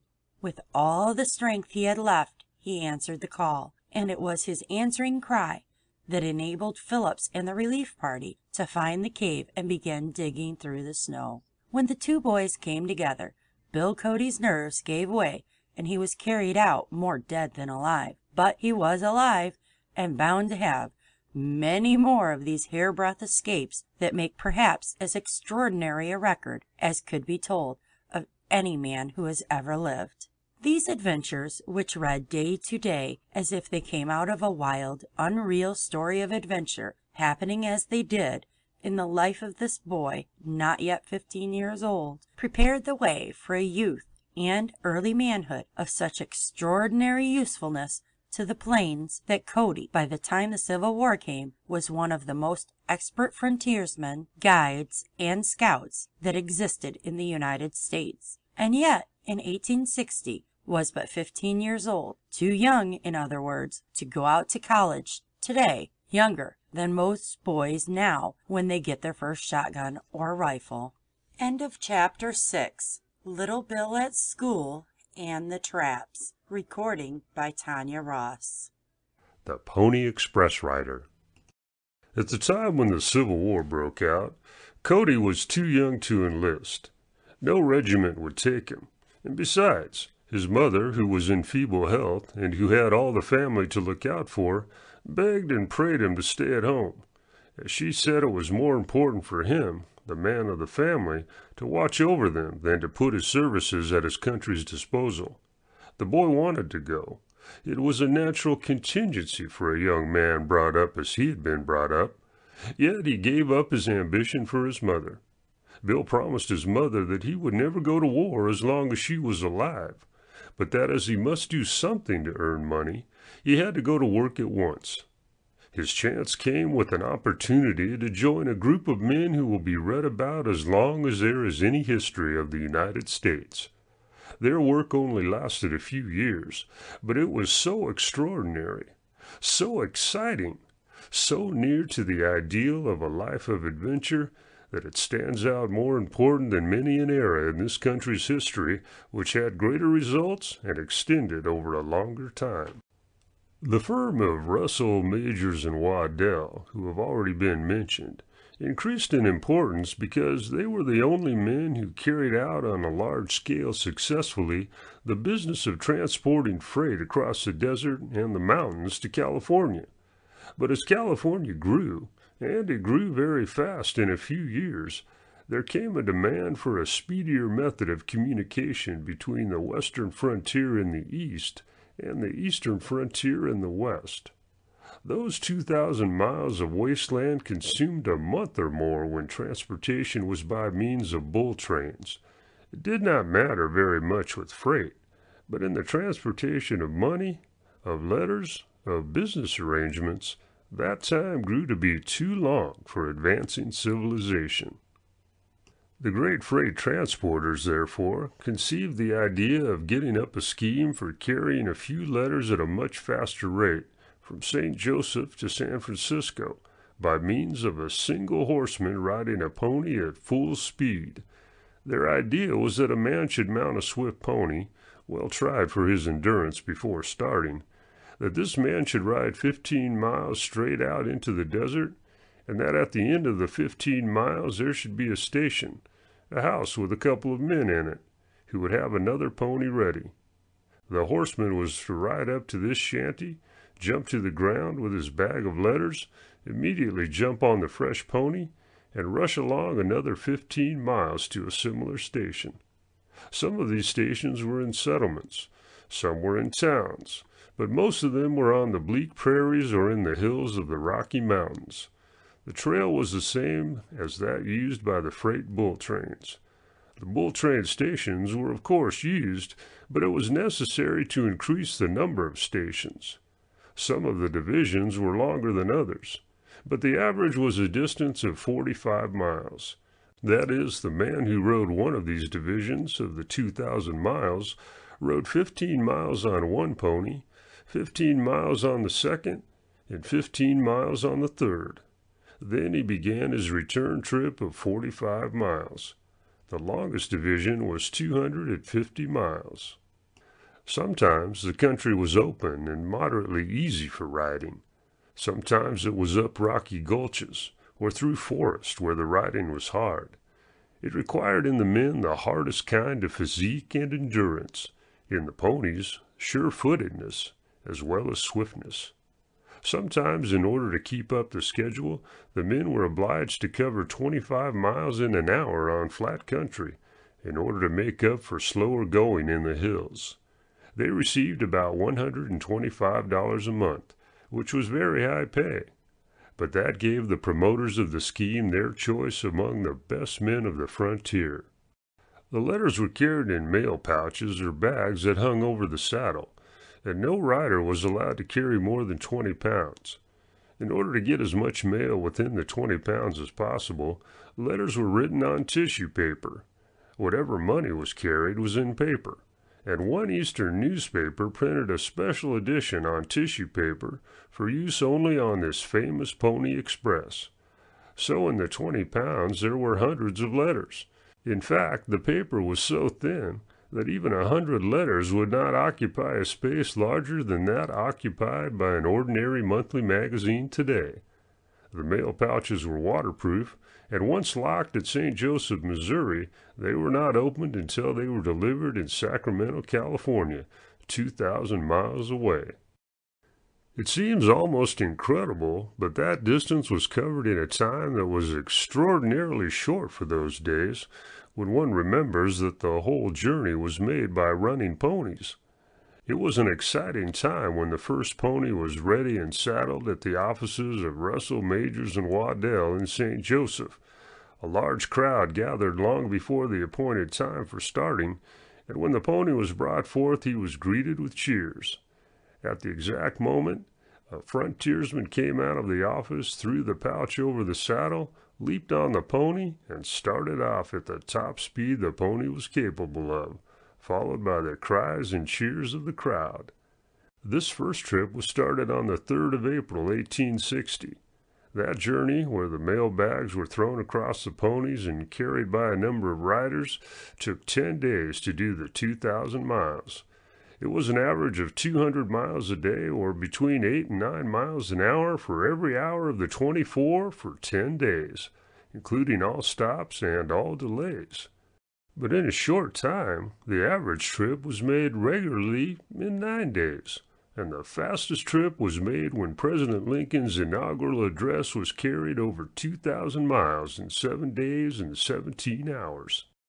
When Cody was looking for work, he conceived the idea of enlisting as one of the Pony Express riders, and he went to the office of the company and asked if he could not be one of the riders. They told him that he was too young, as he was then only a little over 14. But he insisted he could do it, and finally they gave him the shortest trip, a ride of 35 miles with 3 changes of ponies.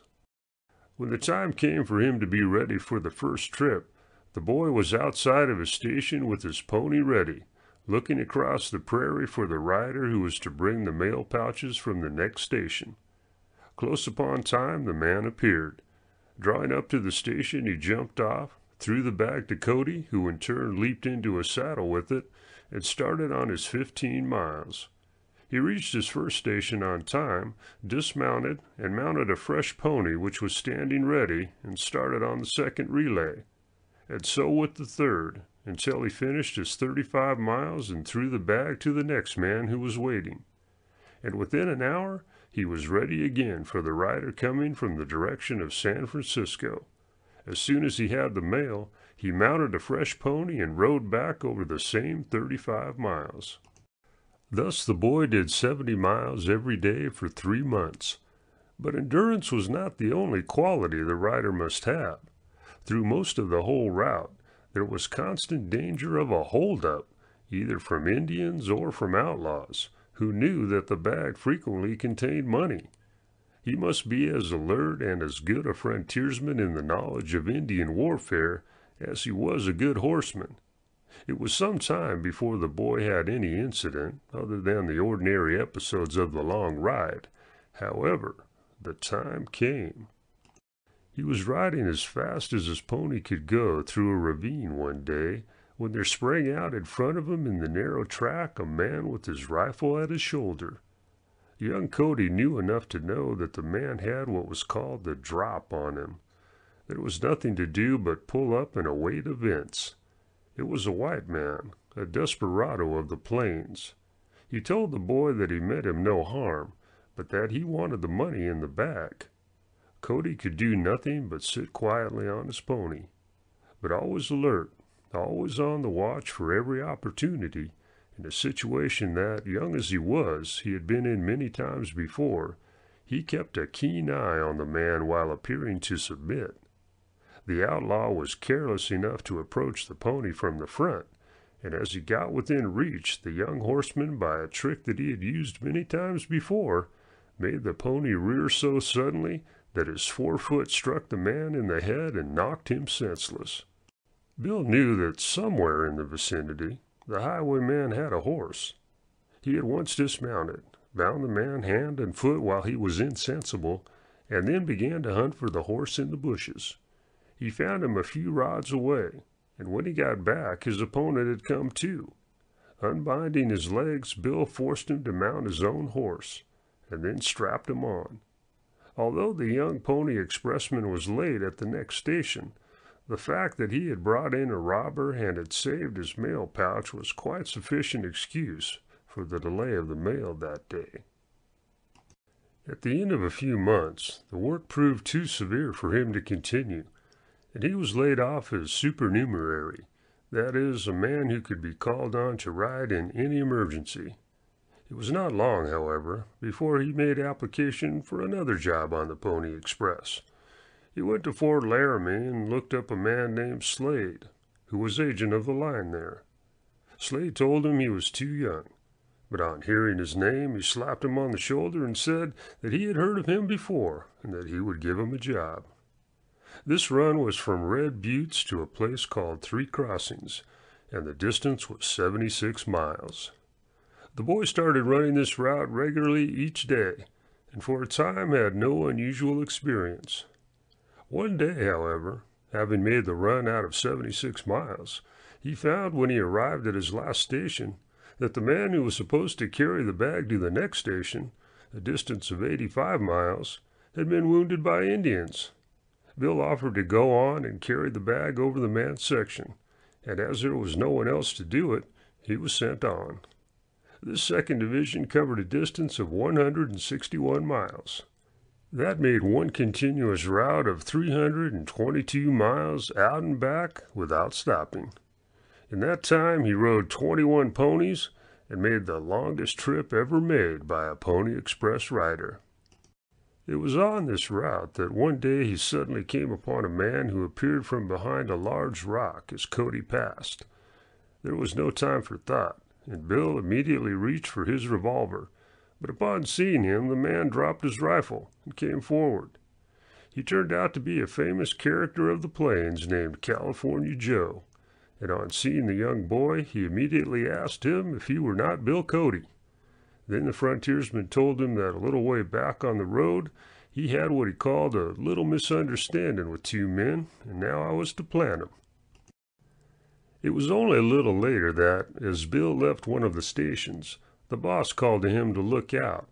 There were reports of Indians in the vicinity. Cody said he would, and started away at breakneck pace. Here again, as many times before and after, the boy's instinctive knowledge and immediate perception of anything, no matter how small, that was unusual or unnatural on the plains saved his life. Always keeping a keen watch, he suddenly saw above the top of a pile of rocks something that he knew was not put there by nature. It was a little speck of color, and long before any average human being would have seen it at all, he knew that it was a feather in the headdress of an Indian in war paint. He did not stop or turn. He kept on at his furious pace until he was within rifle shot. Then, ducking behind his pony, he turned him instantly off the trail, and at the same moment a puff of smoke from behind the rock showed that his guess had been true. The bullet went where the rider should have been, but it missed by the swerve which he had caused the pony to make. Out sprang two warriors, and a party of Indians appeared from a little distance further away. And now it became a ride for life. As he approached the end of the valley, which narrowed into a point, he saw that some of the Indians on the slopes were riding down to cut off his track. He watched his opportunity, and luckily for him those Indians had no rifles. He saw them fit the arrows to their bows, waited for the right moment, and just before the leading Indian fired his arrow, the boy shot him with his revolver. When he reached the next station, he found that his pony had 2 arrows sticking in its flesh. At this time, the Pony Express had to be stopped for some time on account of the number of Indians who were lying in wait all along the trails to capture the riders, and so the boy was once more out of a job. He became a supernumerary again, and as there were days in which he had nothing to do, he was in the habit of going out hunting, selling the skins of the animals he shot. On one of these trips he came upon a group of horses tied near a stream, and hearing voices in a dugout cave nearby, he went to investigate. It turned out that the men were a group of prairie ruffians. They supposed him to be an advance scout in search of themselves, and for a few moments there was a quick play of wit against wit. They asked him where he came from. He pointed backward. They asked where his horse was. He said it was down by the stream. They asked him to go and get it and join them. He said he would, volunteering, with the keenness of men whose lives are always at stake, to leave his gun with them. That allayed suspicion for the moment, but they even went so far as to send 2 of their number with him. The boy, as they reached the horse, carelessly said that he had shot some game and would pick it up, in the meantime asking the men to lead his horse on ahead. Then, turning behind the second man, he struck him a blow with his revolver and shot the other. Mounting his pony, Cody then dashed down the ravine. In a moment the whole party were after him. It was certain that he would soon be overtaken, as his pony was tired and theirs were fresh. Bill turned the corner of some rocks and, dismounting, gave the pony a slap and sent him tearing down the ravine, while he himself hid in the bushes and watched the whole party tear by in the pursuit of the riderless horse. He then calmly walked back to the station at Horseshoe and told of the adventure. Such experiences as this followed one after another, until in 1863, with the Civil War in full progress, Cody, then 17 years old, received word that his mother was dying. He went immediately to their home and arrived in time to see his mother before she died. It was a sad household that gathered together after the burial, and when the children talked over what they should do, they were astonished to hear that Cody had made up his mind to enlist at once in the Northern Army. He had kept his word with his mother and had not become a soldier as long as she lived, but now that she was dead and the family homestead out of debt, he was free from all promises. He at once enlisted, and his regiment was soon ordered to the front. But the young man was so able as a scout that he soon came to be used on special duty. Then, too, his fame as a plainsman was well known, and it reached military headquarters long before he himself arrived. He was at once selected, therefore, as a bearer of military dispatches at Fort Larned. and one of his first escapades took place soon after he was put upon this work. Some of the Southerners bore a grudge against him that dated back to a time when he had saved his father from them. These men, now on the Southern side, heard of his journey and laid in ambush by a stream in a gulch where it was necessary for him to cross on account of the ford. They hid their horses in a clump of trees and went to a cabin near the ford to wait for his arrival. Darkness came on before he reached the spot, and as by this time the young man had acquired the habit of absolutely observing everything at all times about him, he soon discovered the fresh tracks of horses. Without any other object than the natural instinct to find the reason for everything that presented itself, he quietly dismounted, followed the trail, and found the 5 horses. It was evident that there were 5 men nearby watching for him. The only thing to do was to ride on as quietly as possible and try to make the ford. He was in the act of entering the water when he heard their cries, and, urging his horse into the stream, he turned in his saddle, and before any of the 5 could pull a trigger, he had shot one of them. Still he spurred the horse on, turned again, and shot another. But the others were firing now, and so Cody fell forward across his horse and was lucky enough to make the other side of the stream. There he was safe because the other 3 were not mounted. When the scout returned with answers to the dispatches, he became very wary as he approached the ford. There were no signs, however, of an attacking party, and coming up to the shanty, he found one of the men whom he had shot, dying there alone. The man had been left by his pals with enough food to last him until he should die, and Bill discovered that he was a man whom he had known from his earliest boyhood, and who had been a supposed friend of his father. As the man was near his end, the boy gave him water and sat by him until he died.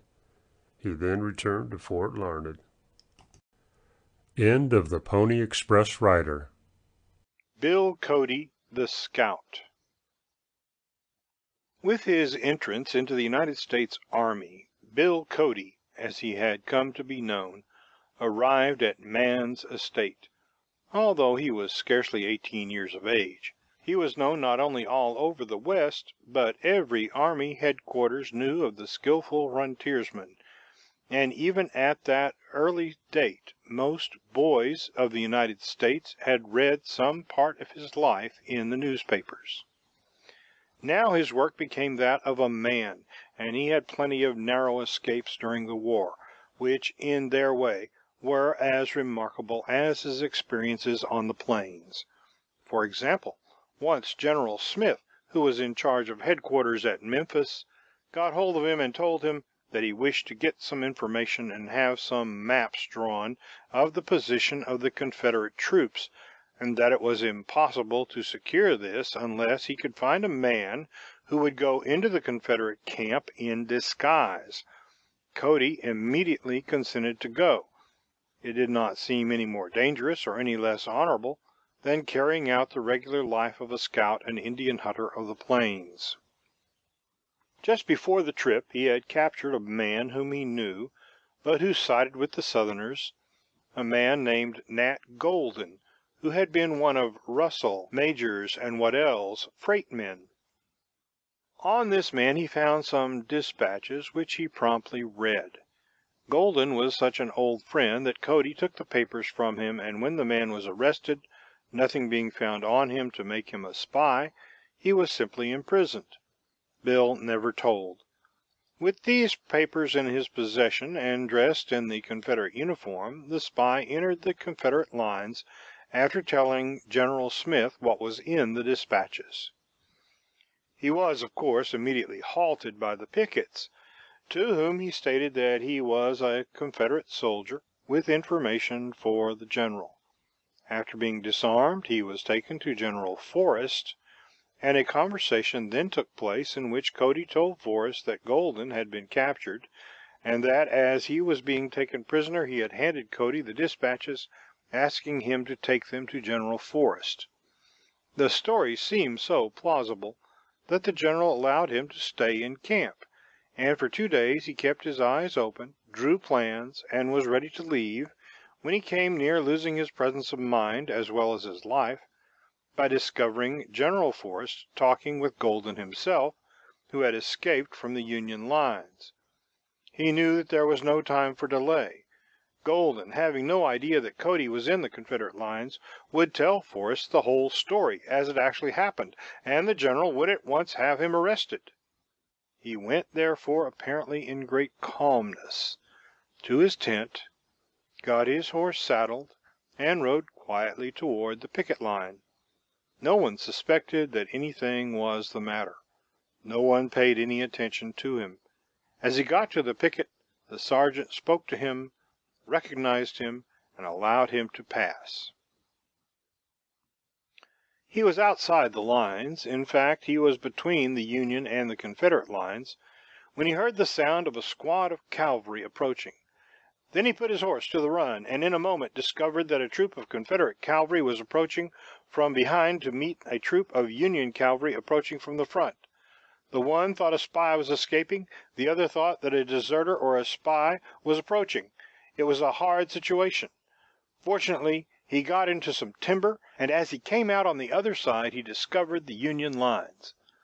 But it was not safe for him to approach in Confederate uniform, and so with the knowledge that the Confederate cavalry was looking for him in the woods, Cody calmly dismounted at the spot where he had left his uniform, changed his clothes, and was able to lay his maps and report before General Smith within 48 hours from the time he had left. After some further experiences with the force at the front, Cody was assigned to duty at St. Louis. Office work palled on him, however, and he soon procured his release, as the war was practically over. He then returned to Fort Leavenworth and looked again for a job. This time it turned out to be the work of driving the famous overland stage which ran from St. Joseph to Sacramento, doing the 2,000 miles in 19 days on the average. This stage was another of the enterprises of the great firm of Russell, Majors, and Waddell. It was a difficult enterprise, too. The stage frequently carried large sums of money, and was therefore frequently held up by desperadoes or Indians. No one seemed very anxious to undertake the work of driver, although it was well paid, and the now famous Indian scout saw his opportunity again of making relatively large sums of money by taking risks that few others would take. He was at once offered the opportunity on his application, and started driving the coach for what was called a division, that is, 250 miles. Those are strange old coaches. One of them may be seen today by any boy who will go to Buffalo Bill's famous Wild West show and watch the old Deadwood coach drive around the ring. They were large wheeled wagons swung on braces. They had to be strong, for they went over the most frightful roads one can imagine. Passengers could ride inside or on top, and everyone who traveled went as fully armed as he could. There never was a time in the night or day when the coach was not apt to be attacked, and if it were attacked, the man on the box was the first one shot. Cody's run was from Fort Kearny to Plum Creek, and he drove 6 horses. When he took hold of the job, he was warned that Indians were all about, and rumors came thicker and thicker in the first month of his driving. Nothing happened, however, with the exception of one trip where he saved the coach and the lives of all in it by a daring rush through a stream in the face of a party of Indians. But shortly after this he was told by the division superintendent, as he left Fort Kearny, that in the coach was a very large amount of money being sent in a box to Plum Creek. It was a question whether the existence of this treasure had become known or not. At any rate, Cody said he would be on the watch. First, before mounting on the box, he looked over the passengers, and here again was the same habit of looking at everything and everybody that might have any relation to the situation. He did not like the looks of two of the passengers, and as the conductor, who always traveled with the driver on the trip, was suddenly prevented from going, his suspicions became keener. Again the keen boy decided that the thing to do was to take time by the forelock. He had proceeded only a part of the distance after all but the two passengers had left, when he pulled up the coach and got down as if to examine the running gear. Then he asked the two men to help him. As they started to come out of the coach, Cody pointed two revolvers at them and held them up in the most approved fashion. He made them throw out their revolvers, then bound them and put them back in the coach. Something that one of the men had said made him think that they were part of a gang, the other members of which were somewhere in ambush along the trail. On reaching the first relay station, he deposited his prisoners with the agent and then started on. There were no other passengers. He had no sooner gotten away from the station than, stopping again, he cut open one of the cushions of the coach, and taking the money from the box, put it inside the cushions and then patched up the opening. After that, he remounted the box and rode on. Within an hour, while driving through a bit of timber, the expected happened. The coach was held up by half a dozen men. They started to look for the treasure. Cody told them a long story of two men who had been riding as passengers, who had held him up in a lonely spot, taken the treasure, and disappeared into the timber. The gang immediately recognized their confederates, and in a fury at being thus deceived, they waited only long enough to ask him if they were mounted.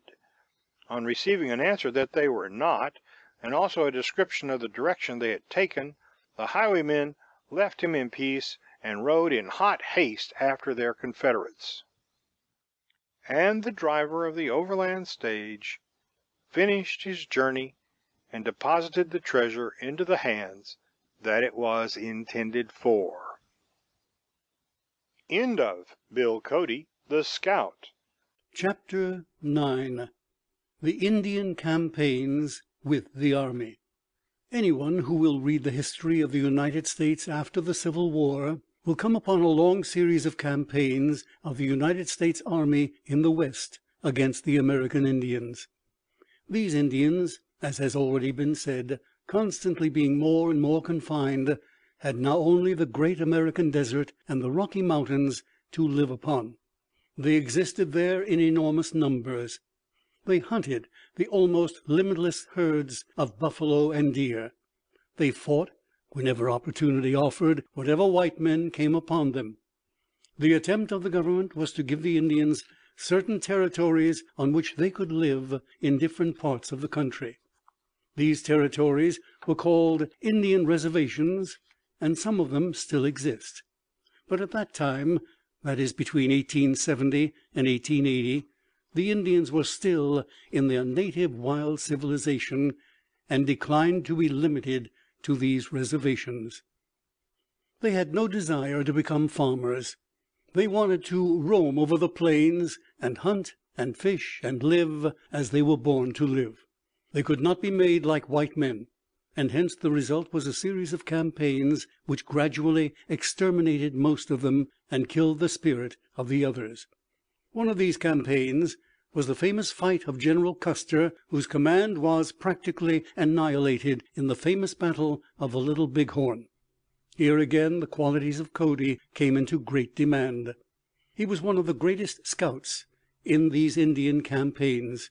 His experiences, his fights, would number into the hundreds in a short decade. General Sheridan, who was put in command of the troops to quell the Indian uprising, made him the chief of his scouts, and during these years he was constantly at work leading the American troops against the Indians. Some time before he had acquired the name, which now every boy in this country and almost every boy in the civilized world knows him by Buffalo Bill, and the story of how this name was given to him is well worth the telling. Cody had always been a great shot, not only an accurate but a wonderfully quick shooter. This skill and quickness had saved his life many times. When he was not at work at some specific duty, he would hunt buffaloes, riding forth over the plains on a horse he had trained to hunt. As a herd of buffaloes, and there were hundreds of them, was seen approaching some camp where Cody was, he would mount his horse, throw the reins on his neck, and sit quietly while the animal ran diagonally toward the herd at full speed, selected of his own will the last of the herd, and worked with all his keen nervous ability until he brought the rider close alongside the shaggy animal. There is but one spot that is very vulnerable in a buffalo. You may shoot a dozen times and hardly wound him, but if one shot reaches the vital spot, the animal drops dead in his tracks. Again and again the men of the plains have seen Cody start out on his horse, and within a few minutes from the firing of the first shot, drop 10 or a dozen of the wild beasts of the prairie. The story of how the name of Buffalo Bill came to be given to him by common consent is this. There was a man named William Comstock who had been called by his friends Buffalo Bill because he was such a successful buffalo hunter. When he heard that Cody was being called Buffalo Bill too, he disputed his right to that title. Cody heard of it and told some of the officers of the army post that if there was any dispute, he for one was willing to settle it by an actual contest in buffalo killing. Comstock was as game as Cody and accepted the challenge, and so the plainsmen arranged the contest. They settled upon a huge tract of prairie near Sheridan, Kansas, and when the appointed day arrived, everybody who could reach the spot came to witness the contest. Officers, soldiers, railroadmen, scouts, pioneers, and all the inhabitants of that country gathered in the large crowd. Judges were appointed, and the two claimants to the title were on hand. It was an easy matter in those days and in that place to find a herd of buffaloes, so that within an hour after the start they had sighted a herd and started for the hunt. As soon as the herd was sighted, the two men separated, each working on his own account and getting all the buffaloes he could. Cody killed 38 to 23 for Comstock, and the sight of 61 buffaloes lying dead upon the plain must have been a wonderful one. Then they had a gala lunch, and in the afternoon started again, and then the final crowning feat was apparent. In the second contest, Cody, in order to leave no doubt of the matter, rode his horse without either saddle or bridle, and even then he killed 18 to the others' 14. From that time on to this day, no one has questioned his right to the title of Buffalo Bill. It would be impossible here to go into the many episodes that occurred while Bill, under the title of Colonel William F. Cody, was chief of the United States Army Scouts. It is only possible to say that in that capacity he not only made it possible for the United States Army to accomplish a work impossible without scouts who had been brought up in that kind of fight, but it is safe to say that if General Custer had had him with him, the frightful massacre of Little Big Horn would never have occurred. But in all that time Buffalo Bill was at work upon his chosen profession, with the exception of a short time when, against his will, he was made a justice of the peace. Now there is an interesting and amusing episode told of his short legal career that is worth mentioning briefly here. Shortly after his appointment, which was made because of the necessity of having a justice of the peace at hand in the army post, a couple came to him to be married. He was very much disturbed and embarrassed, scarcely knowing what to do. But he got along all right until the end of the service, and then, to the amazement of the assembled party, he ended it all by saying, "Whom God and Buffalo Bill hath joined together, let no man put asunder." In the midst of these years of scouting in the Indian fights, the great Western scout was always in difficulty as to the management of his financial affairs. He has always said that he was not born a businessman. When he had money, he spent it like a gentleman, no matter how much it was. Once, when he was not busy in Indian campaigning, he conceived the idea of representing on the stage certain phases of life on the plains in order to make some money. The first venture took place in Rochester, New York. In order to make the show as realistic as possible, he himself and 2 other scouts were put into a play written especially for them, and the descriptions of the first performance make an episode in Buffalo Bill's life that must have been as amusing and as extraordinary as the episodes of his life on the plains were exciting and dangerous. The 3 were stage struck from the time the curtain went up, and all of them forgot their lines. But Buffalo Bill, finding that nothing was going to happen, and realizing that the audience was sitting in their seats expecting something to happen, answered the questions put to him by the manager and told a story. That poor manager must have had a bad quarter of an hour. He was also taking part in the piece, and was utterly at a loss what to say or do. Bill told a story of one of his experiences on the plains in his own language, this proving to meet with the approval of the audience. The manager continued asking questions, drawing forth story after story, so that when the play ended, the audience felt full of enthusiasm for the extraordinary show, which in reality did not contain one single line of the original drama. The scheme was not successful, however, and some years later Buffalo Bill got together some friendly Indian chiefs and some frontiersmen and constructed a simple play of the plains, which was an immense success.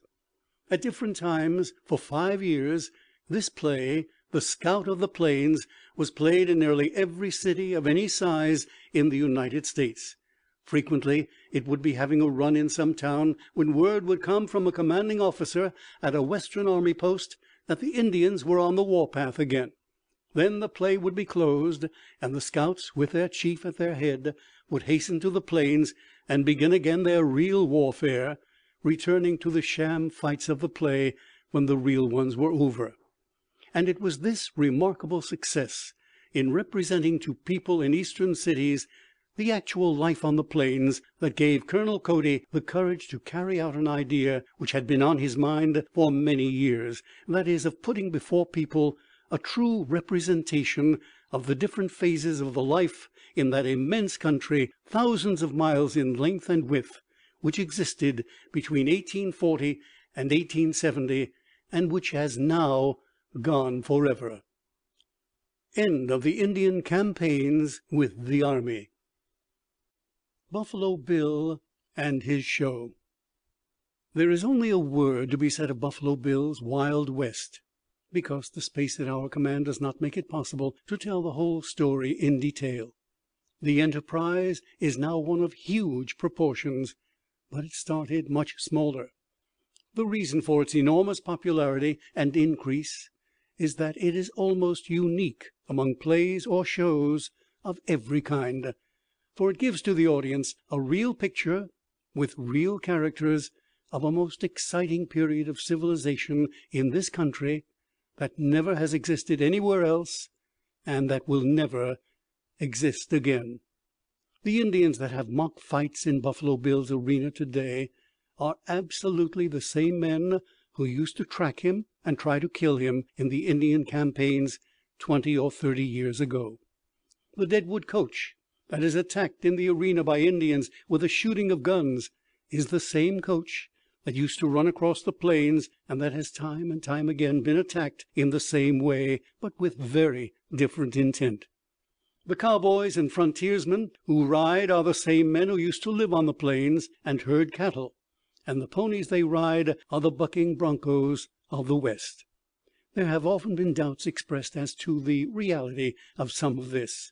One instance is enough to show the contrary. When the great Wild West show went to Europe and traveled about in the ancient cities of Italy, they came finally to Rome and gave their daily exhibition there.